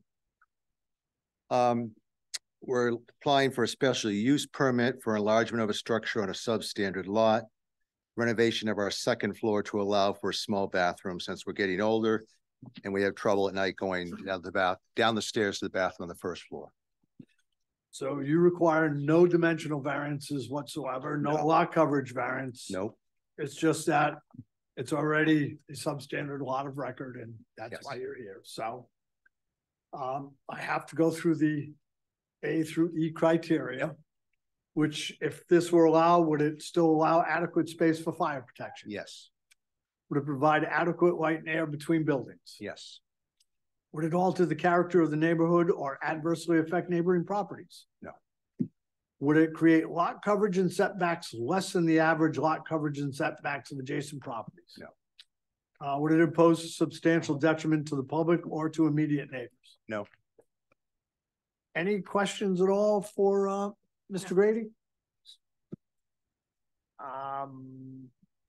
Aaron, anyone online? No. Okay. Mr. Lorenzo, you'll be voting on this one, by the way. So seeing none, we have no letters. Richard Grady is before the board for property located at 57 Cliff Avenue, which is tax assessors map 84, lot 22. Seeks a special use permit to construct an addition on an existing structure on a substandard lot of record. Applicant has given testimony that he requires no variance or setback relief, no lot coverage relief, just it's a substandard lot of record. So, Mr. Furell. Mr. Chairman, I vote to approve the special use permit. The Article 6, Section A, 4A through E criteria for a special use permit on a substandard lot of record has been attested to be met, and that's all there is to it. Thank you. Ms. Horowitz. I vote to approve for reasons stated by Ben. Thank you, Mr. Donovan. I also vote to approve for reasons stated by Mr. Farrell. Thank you, Mr. Lorenzo. Vote to approve for reasons previously stated. Chairman also votes for reasons previously stated as well. So you're all set. Sorry you had to come all this way. That's fine. Thank you. Okay. He gets a good mainland cup of coffee. Yeah. And now the attorneys start. How quick we get out of here depends on how long they talk. I didn't mean that. My friends last with out-of-town witnesses, so I have promised to move very quickly through these, and I don't mean to abridge them, but I can do them very quickly. I didn't know you were coming tonight. I saw your brother earlier today. I would have told him. I'm not trying to shorten my job, but I'm gonna try to do it quick. If you have questions, I'm here to answer them. All righty, so this is the, by the way, Mr. Kelly, you'll be on this one. Okay, so this is petition of Deborah and Frank Pine, tax assessors map 67, lot 19, proposing to construct a garage requiring a 4.6 foot side yard variance for the purpose of constructing a garage. So Mr. Pine and the Pines should be online. They are. But I'll do the talking for them now. Basically, if you look at this, this is Black Point of Black Point Farm. This is the piece that goes out and extends out into the water. And I say that because it's a very irregularly shaped lot. It's nowhere near square. It's kind of a long peninsula. And based on that long peninsula and coastal resources, there's a large portion of this property that is not buildable because it's within the buffers and the things. If you look at the aerials, there's currently a driveway, and the septic system that's located is part of the driveway. So it makes sense that the garage is connected to the current driveway and the current area. The only place to put a garage, because you cannot go closer to the water and you cannot go on top of the septic system, the only place to put this external garage or detached garage is where it is located. It would require no relief from 3 of the 4 setbacks, and it certainly doesn't require lot coverage. The lot is close to 79,000 square feet. I think the total of 2,700 makes a 3% lot coverage. So it's really just a thimble out there on this big piece. The issue is the sideline is 20 feet in an R40, and this is requesting this small variance. The reason, when you talk about the least relief necessary, you'll see that the sideline is irregular and the box it's not square to the, it goes along the angle. And if we squared that building, we'd be asking for a larger variance. So we had our architect actually step back in 3 steps that area. So the closest step is the least relief necessary and minimal. That still gives us the depth to park a big car on one side and a small car on the other side, and to have a small area for a workshop. His house is on a slab. He has no basement. His house has no attic. So some of this is storage. As you know, there's a garage that's part of the original house, kind of attached as a part of the first floor. So this additional space is for his storage and his wife's storage. It's for personal use. There is a bathroom on the 2nd floor, and we always ask, is there a kitchen or a wet bar or something that looks and smells like a accessory use, or it looks and smells like a Airbnb? This is not the case. They're online saying, that's not us. That's not what we're doing. You want to put a restriction that it's not an Airbnb, that's fine too. It's just a garage and workshop for the occupants of the house, and it is the least relief necessary with those step backs, and the only place the garage can be located given the existence of the septic system and the coastal feature. It's a 4.6 foot side yard variance because 20 feet is required, and it's because it's going to be 15.6 feet away. That requires the 4.6 foot variance. And it's really no more to it than that. It's only a small corner of it, correct? Well, if that building was squared, Yeah. we would be at almost a 15-foot variance. Right. They step it back, and Yeah. they stepped it back. The architect stepped it back in ways knowing what the inside of the building needed to do to still be deep enough for a car in that area, or a Right. smaller car. Yep. And so we originally saw it and we asked them to step it back. So I could argue least relief necessary. Right. And it really is a very heavily wooded area on that side, and it really shouldn't be seen or heard. But I also gave you the plans for the garage. You can see that the architectural integrity matches the house. It matches the plans. Okay. So it's designed to look like it matches. Any questions for the applicant?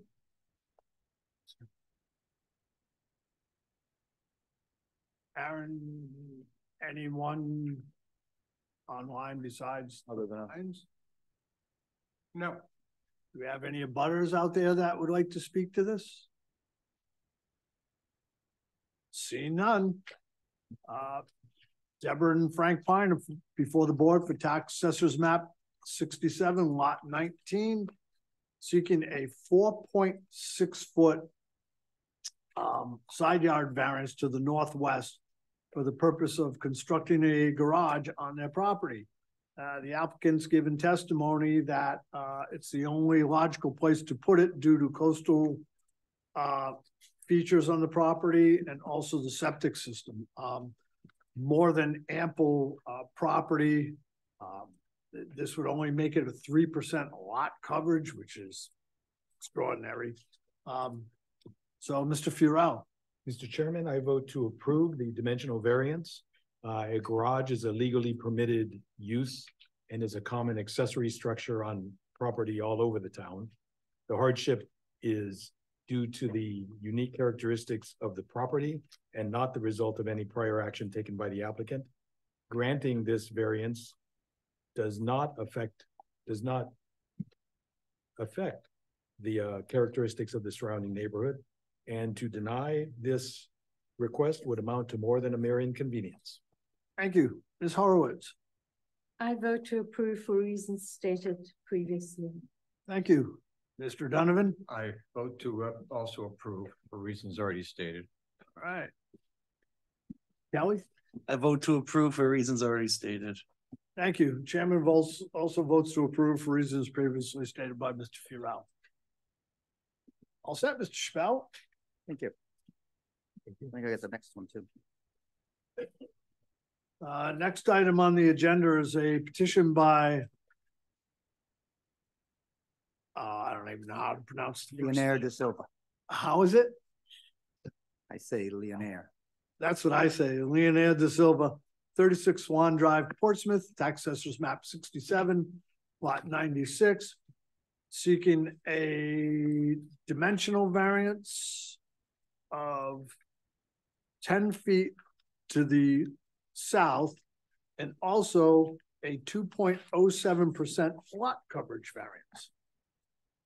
And I believe if you bring the map up, there's also a side yard variance of 1.5. Did I miss that one? Anything's possible. Mr. Lorenzo, you'll be on this one. Okay. So again, Court Chappelle, 171 Chase Road. This is a house down on Swan Drive with a 25,800. Aaron, can you bring this up on the screen? Which one?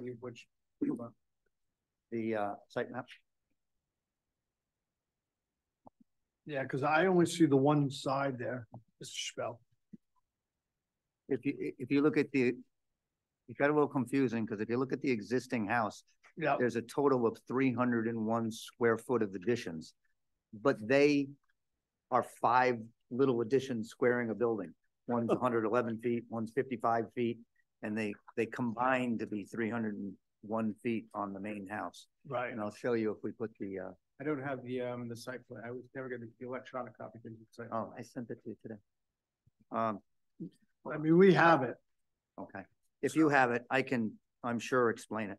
Okay. So let's start with the fact that it's a 25,860 square foot lot in an R40 area on Swan Drive. So it is technically a substandard lot of record, even though it's big enough that we should be able to try to fit everything where it is. But the house is located. The house as located has a bunch of what I'll call nooks and crannies. It's not a rectangle. It has some areas. And part of the addition of the entire house is to bring the house upgrade. And some of that is squaring it off. So in most of the instances, the additions to the house, which require no lot coverage variance or no variances at all, are just squaring off those 301 square feet. So when you look at the proposed house additions, you see 301. When you see 301, you go into the upper left-hand corner of the house where it wasn't square, that's squared off. And across the back, it's squared. There's a small bay window in the front. Those are what make up the addition of 301. And again, require no relief. If you look on the backside, you'll see a proposed deck off the backside on the second floor that has a rounded front. That's 111 square feet. That deck, the corner of that deck on the second floor sticks 1.5 feet over the 20-foot sideline. You see that? Yep. So that's the 1.5 foot sideline variance. to the west of the east. To the I have east. Josh Morrow. Because we don't have anything in our documentation that shows that request. Let's get them down and then you're probably gonna have to modify because it's also a substandard lot of record, right? I have that in Article 4, Section B. Right, but we don't have that as part of our application either. I have So. the signed it's okay, we get, application. And under the grounds for variance, mine says applicants to propose to construct a pool house on a substandard lot of record, requiring a 10-foot rear yard variance where only 6.5-foot setbacks exist now. I'll go over that, and a 1.5-foot side yard variance. Right. This proposal, so I do have it in the grounds for variance. Right. See, the thing about this one, and Aaron and I were talking about it earlier, is the application came through with some numbers. In fact, the lot coverage came through blank. Just some numbers. And I said, no, let's do it. And It came with the totals. It right. didn't have it. And one of the reasons, my fault, but one of the reasons is the proposal to the building is 301. There's not lines to go. The proposal of the building is a 5x5 foot addition in the upper northwest corner, a 1x9 addition, which is the cantilever over the door, a 8x7 addition over here. Those on the house combined to 301. I took the 111, and this is all on the plan because Mr. Principe set out all of those on the plan. Josh Murrow is here from his office. The 111 is the deck that, what direction is that? East. That deck that has a rounded front. Right. If you look at that, you'll also see the setback line. You'll see where there's the word 18.5 there. That's because it's 18.5 feet from the sideline where 20 feet is required. So the structure of the house is, of course, and the structure of, that's not an area of the additions. All the structure meets the setbacks. The second floor deck hangs 1.5 foot over at that point. Okay, so that's that one. Front yard, no request. Right. Side yard to the east, 1.5 foot. Correct. Request. Now rear 10-foot request. Right. Now let's go to the rear. The Yeah. current, we showed you what exists. What exists in the current is a shed that exceeds 120 feet down in the southeast corner.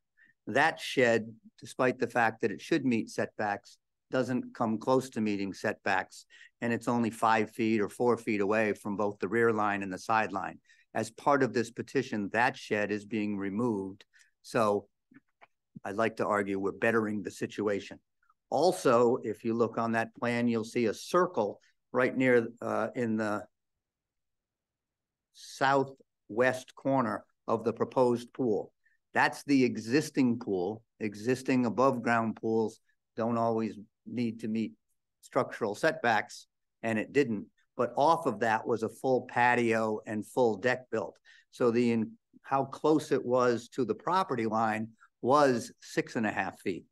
By eliminating that pool and eliminating that deck structure, we pushed the pool and the pool house. And again, this is not a pool house that is a accessory structure. This is just a bathroom and a pergola, a covered patio.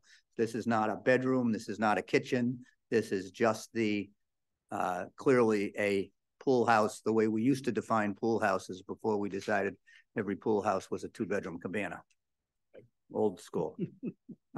So you look and you can see from the corner of the house, we pushed the pool and the pool house further from the property line than it currently is, and is far north to leave room between the house and the pool house and the house and the pool to meet our criteria that we have safe fire access to the back, meet our criteria that we have adequate separation for buildings. We can push the pool house and have pushed the pool house as far east as possible, so it required no sideline variance on the west side.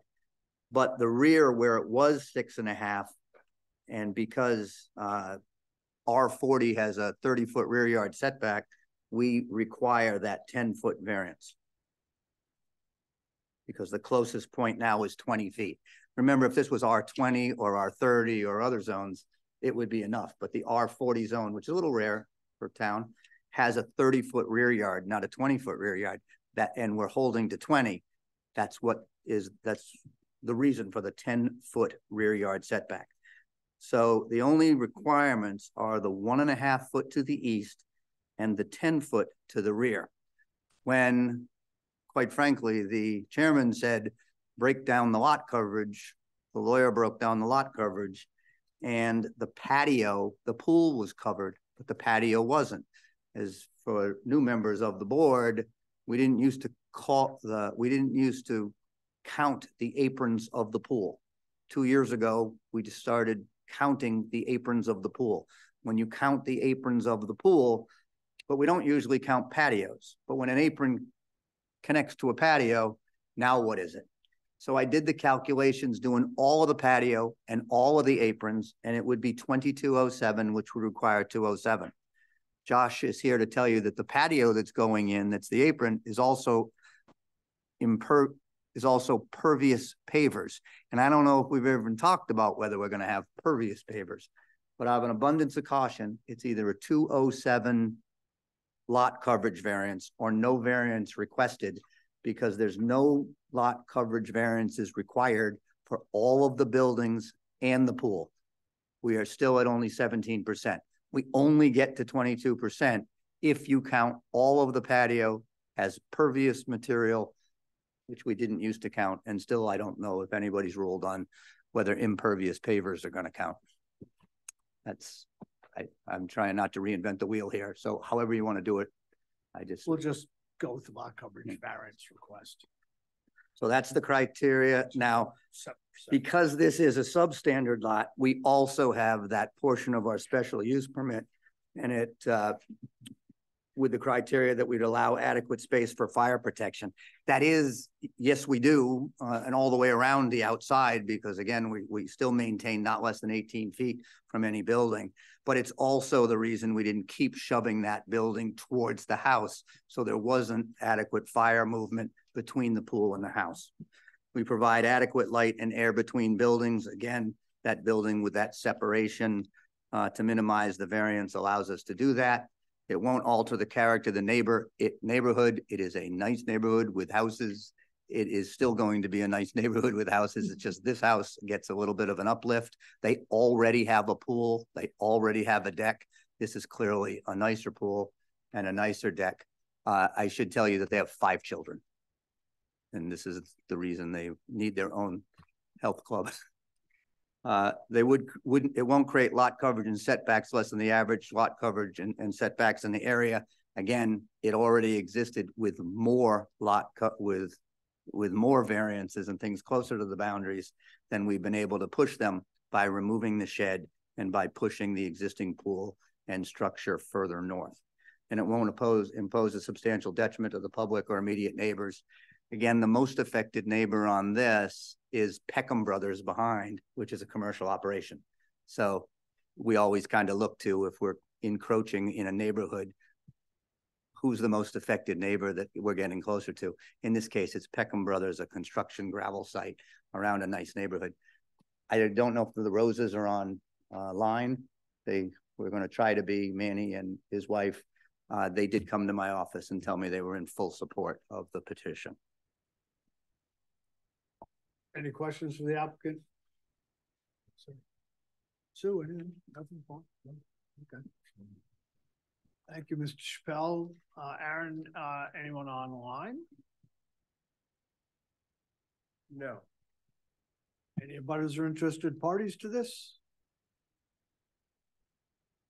Seeing none, Leonard De Silva is before the board for tax assessors map 67, lot 96, seeking a 1.5 foot side yard setback relief to the east, a 10 foot to the rear yard setback relief, and a 2.07% lot coverage variance for the purpose of, yeah, okay. I've got to read through all your stuff here.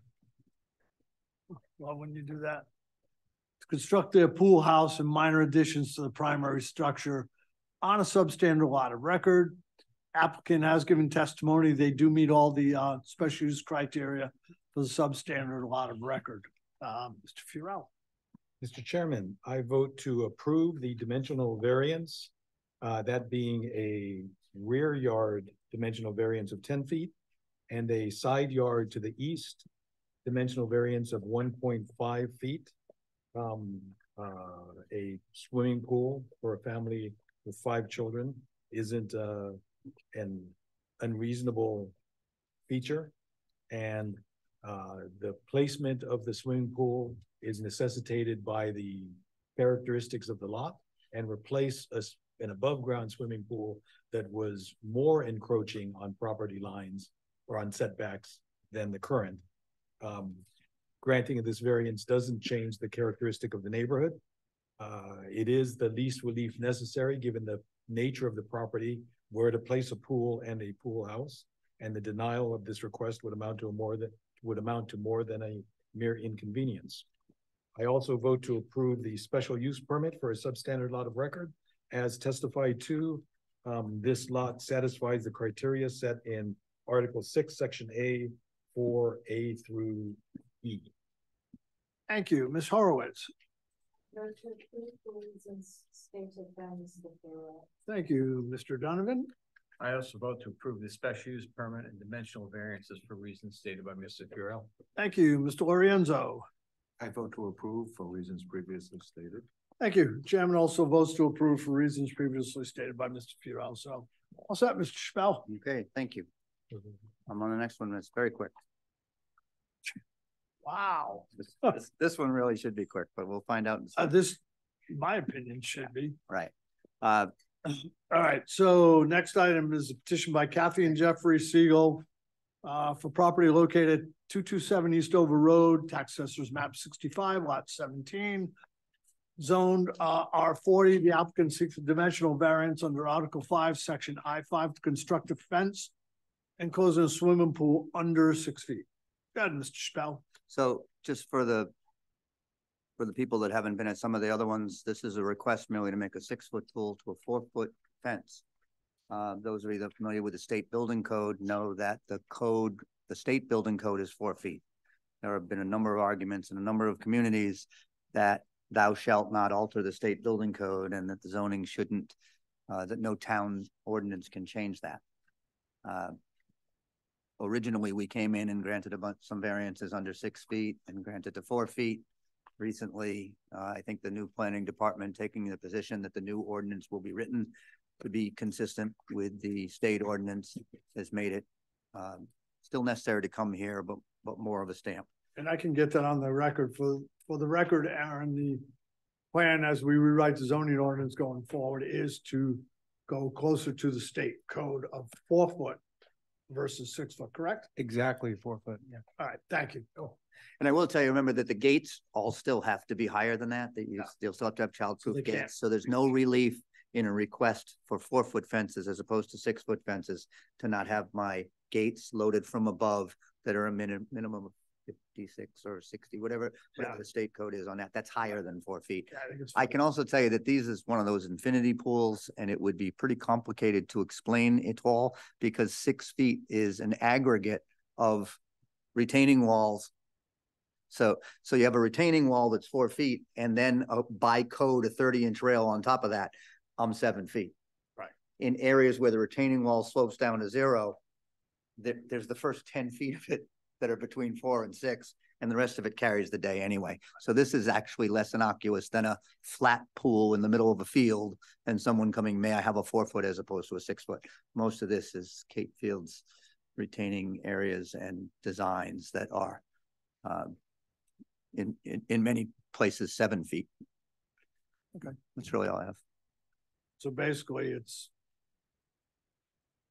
less for a 4-foot fence versus 6-foot fence. 4 foot for a 6 foot. Similar to what we heard last. And I do understand even a permit was issued on that as drawn, but. I seem to recall in August, we approved one. I think it was, you weren't here. Cool. Yeah.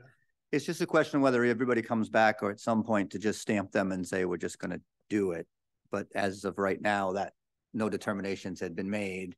No, and we wanted to come in and ask. That is the plan to go with the state building code. That's why. All right. Does anybody have any questions? Pretty clear cut and dry. No questions? Mr. Kelly, you're on this one, obviously. Any butters or interested parties to this? No one's afraid the deer are going to get in. Okay, so Kathy and Jeff Siegel will be before the board for property located at 227 Eastover Road, tax assessors map 65, lot 17, seeking a dimensional variance under Article 5, Section I-5 to construct a fence closing a swimming pool under 6 feet. applicants are requesting that they be allowed to put a 4-foot fence where 6-foot is required. So, Mr. Furell? Mr. Chairman, I vote to approve the dimensional variance of a 4-foot fence versus the current required 6-foot fence, primarily because it's been represented that in the future, the town of Portsmouth will revert to a 4-foot fence requirement. With that in mind, denial of this petition would amount to more than a mere inconvenience. Thank you. Ms. Horowitz? I vote to approve the 4-foot fence. Thank you. Mr. Donovan? I vote also to approve the dimensional variance to allow a 4-foot fence. Thank you. Mr. Kelly? I vote to approve for reasons already stated. Thank you. Chairman also votes to approve for reasons previously stated, given the fact that as the ordinance is being rewritten, as the assistant town planner is stated, the ordinance will then mirror what the state building code is and will go to 4 feet anyway. So I can't see making the applicant go to 6 foot when, you know, this time next year it would be 4 Take foot. it down, right? Makes it, this is a large expense there. So it's been approved, Mr. Chappelle. Thank you for everything. Thank you. As fast as I can do 3. No, appreciate that very much. So why'd you bring him? Speed him up. Thank you. Can you come next month too? Okay. Mr. Lorenzo, you'll be on this one. Last item is a petition by Michael Sabra of property located at 69 Fountain Avenue, tax assessor's map 21, lot 167, seeking a special use permit and dimensional variance under Article 4, Section B, Article 6, Section A4, for, quote, retroactive permission to enlarge a structure on a substandard lot of record. This ought to be good. Good evening, Mr. Chair. Gerard Galvin, members of the board, Gerard Galvin from Galvin Law, representing Mr. Sabra. Yes, to harken back to your original application that you heard tonight, this is a situation where some portions of the building did commence, and we will get into that as we work through the testimony. Michael grew up in Tiverton, Rhode Island. He currently resides in Austin, Texas with his 2 sons. His wife unfortunately passed away in 2016. And when that happened, he wanted to buy a place to be closer to his family, his mother and his brothers up here. And so every summer since, they purchased 69 Fountain Ave, and they've spent the summers here since. About a year ago, Michael started thinking about some small improvements to the property. At that point, he was thinking about some changes to the 2nd floor, as well as some of the changes that you see before you tonight. He was looking for contractors to discuss this with. Everybody was extremely backed up. There was no hope of actually proceeding in any short order. And then out of a blue, this past spring, a friend pointed him to a framing company that had become available. And so he signed them up to begin some work. You'll see in the plans there's a sort of 3 components to the application here. You're getting the plans up? There's a bump out to the front door that creates a little bit of a walk-in and a mudroom area. There's a bump out that connects to a piece of the house where there already was a bump out, a little bit of an extension to that bump out to create some additional living space on the east side of the house, as well as requesting a overhang roof over an existing patio on the rear of the house. So these are not significant or substantial changes, and you'll see photos in there of some of that work having been begun. He was then contacted by the building official who said, please stop. You have begun this without the required relief. He did so. He stopped immediately and began retaining the team to get the application in for permission for this project. So we are before you. We filed the application for the special use permit for the expansion on a non-conforming lot, as well as 4 forms of dimensional relief, 3 setback variances, as well as lot coverage. The lot coverage is currently 20.9%, so it's already over lot coverage. We're asking for an additional 5%, and we can walk through each of those elements of the project. I do have Mr. Sabra here. He flew up from Austin, Texas to be here. He regrets the fact that this project started before he had the permission. He wanted to be here to ask you for your permission for this project in person. Tom Owens is here from Civil Engineering Concepts, who did the engineering work, as well as Mr. Hool, who did submit a report that speaks to each element of the criteria that we are requesting here. Certainly Michael loves Island Park. He loves where he lives, and he tried to take all of that into account when designing what he perceives to be very minor improvements that will nonetheless greatly improve his quality of life with his sons at the house.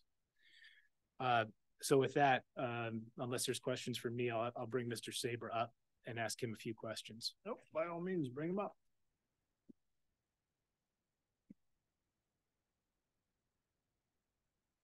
Swear to tell the truth? I do.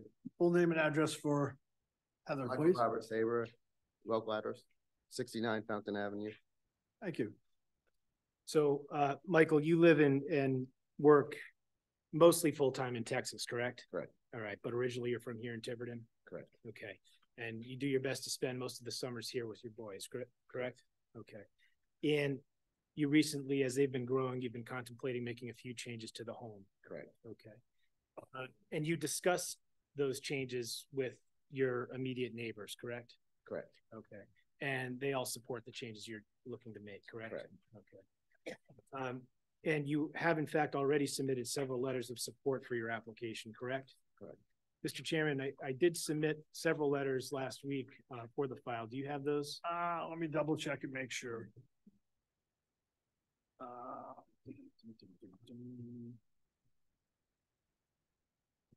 I have one from James Cullifer, the Wardens, Rollo, Gadbois, and Durant. And then today we did receive one more. If I can just have it. Absolutely. Okay. I have 2 neighbors and 1 letter.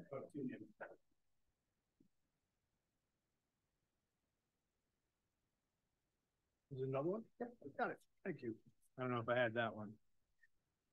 Now, as I was describing briefly to the chairman and to the board, Michael, there are essentially 3 areas of proposed changes to the house, correct? Correct. Could you describe the change to the front steps and the entranceway? What was there and why is it important for you to add that change? Sure. There was a cement front landing, and when you opened up the front door, the door swung to probably within an inch of the staircase that came from upstairs, where there were 2 bedrooms downstairs. And then immediately to the right is my boy's bedroom. And it was quite a hazard. The wind blows off of the river through the back door and would oftentimes slam that door. And as it was just a bottleneck, and that door would swing with wind, and it was, again, jamming right up against the banister. So that front addition pushes the front door out. In the images, it looks kind of bigger because there was no way to do it without putting the little roof on top of it. The intent was really just to get that door away from the banister and give access to the boys' bedroom. All right, now on the eastern side of the house, which is where the driveway comes in from the road. Calvin, can I stop you? I'm just going to ask Aaron, can you bring up the drawing? It's number 2 called Sabra Residence. It was from New England Home Design. Nope, not that one. That one. Thank you. So just for the record, Mr. Galvin, because this is, at least for me, easy to see because we can see the proposed covered patio where it's in line with what already exists, and same on the other. You know what I mean? Correct. Yes. Thank you. That's right. Okay. Sorry to interrupt, but go ahead. No, it is helpful. And so, Yeah. So you know, Michael, if you want to use the diagram here as a reference as you described, maybe first or you just did Yeah, the so you front can way. see the red lines, that's where the door used to go. Right. It was just a hazard, really. Yeah. And now you see where the door is, and that was really the true function of moving that out. But again, architecturally, you have to build, it just looks bigger and more grandiose. Which was the portion that was started? That portion. Just that Or door. two portions. that have Two been started. portions. Okay. The one where you see the new wall, 10 foot by 9. Yes, that yes. also was started and sort of framed out, but it is then stopped Right, midstream. right. Okay. Thank you. And Michael, if you want to go ahead and describe what that change does for your living space in the house there. Sure. So the red dotted line is where the wall used to be. Mm-hmm. And now the blue line is where we built the new wall. Right. You can see towards the top of the screen that's facing the Secundit River, there's Right. a little bump out already. So Yep. there's a bump out on that side. There's the stove on the other side, the open kitchen, right? We had this little love seat. That was all you could fit there to get it away from the stove and then not protrude into that bump out. And so as my boys have grown, it's the three of us on this love seat trying to watch TV. And it was like, whoa, if we just push this wall out that way, it just opens up the whole area. Now you can have a full-size couch and maybe even a sectional or something like that. So that's what that did. And you just squared that off. There was no further encroachment to the existing Correct. encroachment. To on the use the setback. terms of the attorney that was up before us, that was like a nook and a cranny. And that was not a nook and a cranny anymore. It's actually one continuous squared off living space. All right.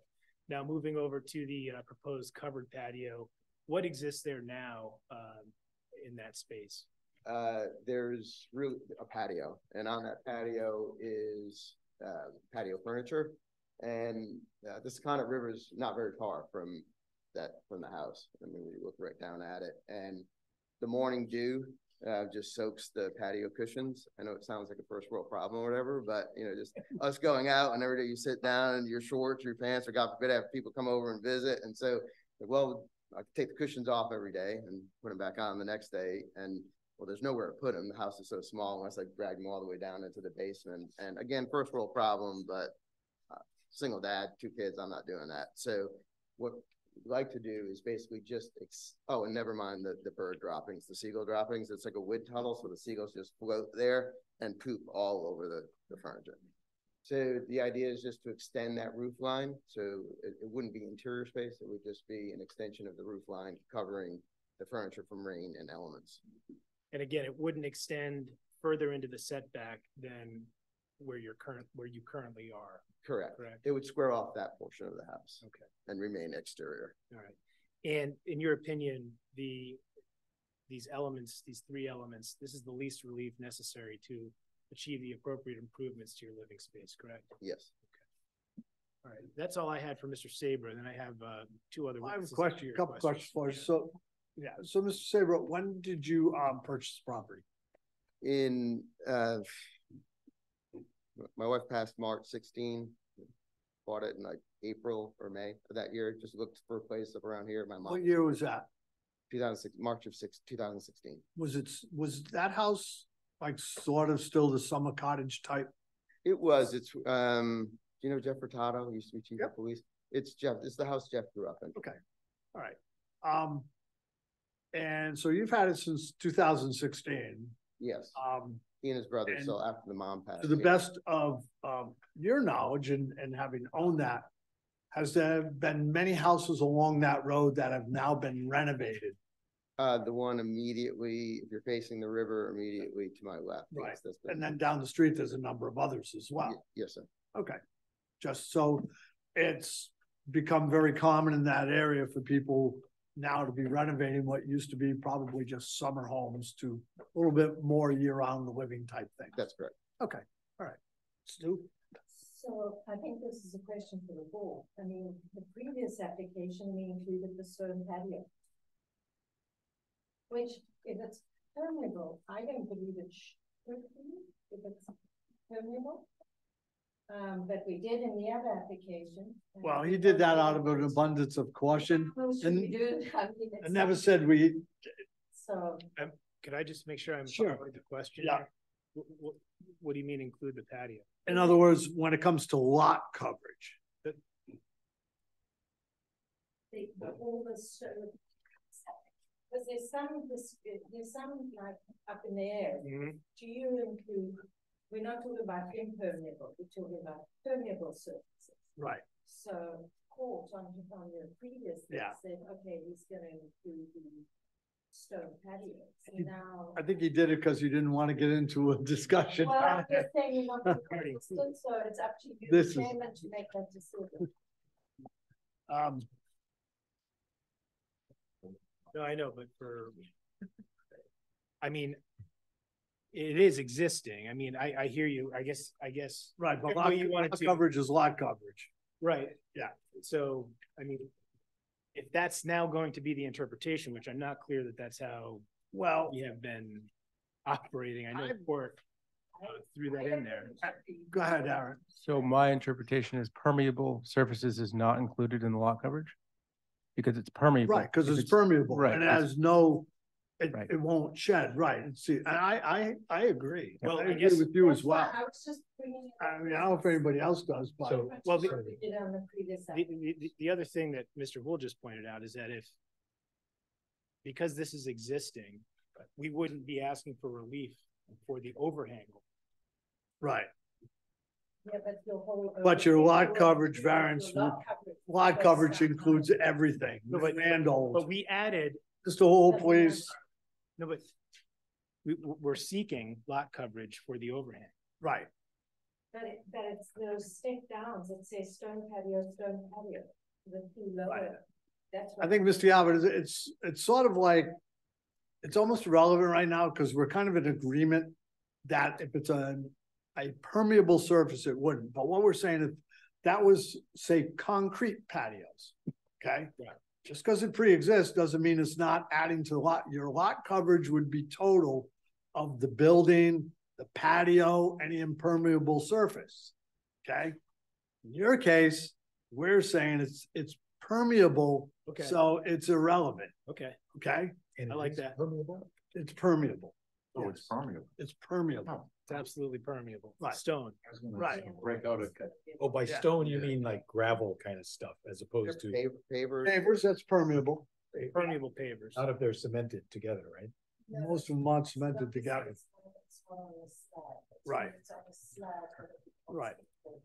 Well, see, water can seep through. Right, and right, All that good stuff. So, Okay. lesson on that later. Go ahead. Anything else, Sue? No. Okay. Mr. Galvin, next. Okay, we'll go to Tom Owens, who's the surveyor. Okay.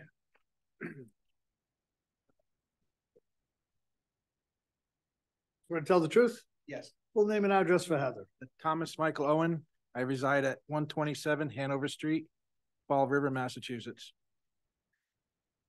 Thanks, Tom. So you're a professional land surveyor in Rhode Island, correct? That's correct. And you're licensed to that certification? Yes, sir. Okay.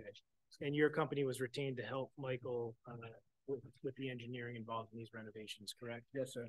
All right. We've already walked through some of the setbacks, so I don't need you to go through line by line unless there's questions from the board. But I want to ask you, in your opinion, does a lot size of 4,792 square feet in an R10 zone present a hardship? Yes, it does. Okay. And is there any element of this plan that's being proposed that'll have an adverse impact on the neighbors or the surrounding area? Not in my opinion. Okay. And does the design here change the character of the neighborhood in any way? No, it doesn't. And does the building of the proposed additions provide for adequate fire protection? Yes, it does. And does it allow for adequate light between the buildings? Yes, it does. Does it create a hazard or a nuisance in the neighborhood? No, it does not. And is safe vehicular access provided for?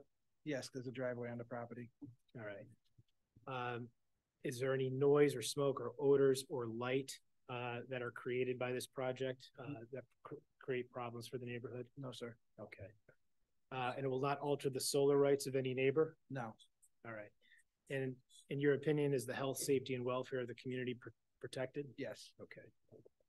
All right, that's all I had for Mr. Owens. Questions? Any questions for Mr. Owen? No? All set there, Mr. Galvin? Thank you.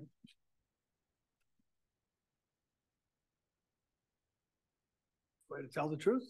I do. Name and address for Heather? James Houle, Houle, 198 Union Street, Portsmouth. Mr. Galvin, in order to expedite, I don't see any reason why Mr. Houle needs to go line for line, item for item, word for word on this whole report.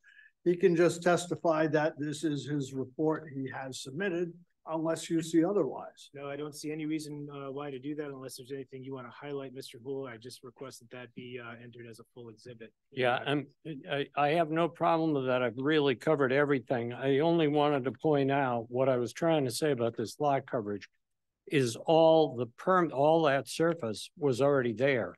So the extension of where they're adding on and the awning in the back is already over what would be considered lot coverage if you considered it lot coverage.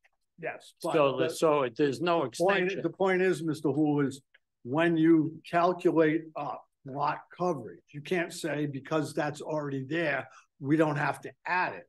You have to add it all. And then say, okay. All right, okay, not a problem. All right, I got it. But otherwise, the report really speaks for itself and covered all the standards. Yeah. All right. Thank you very much, Mr. Houle. Unless there's any other questions, that's all I was planning on. Okay. That being said, any abutters or interested parties to this? No. Anyone online? No. All right. Now I get to read. Thanks for the extra. I know, but I have to. Let's see. I have a letter from a Colonel Wilder Snodgrass. Dear butters, your butter notification. Michael is it pronounced Sabra? All right, you're originally from Tiverton. How should we pronounce it? Thank you. For letter attached, Chairman James Knott, Zoning Board of Review, Town of Portsmouth.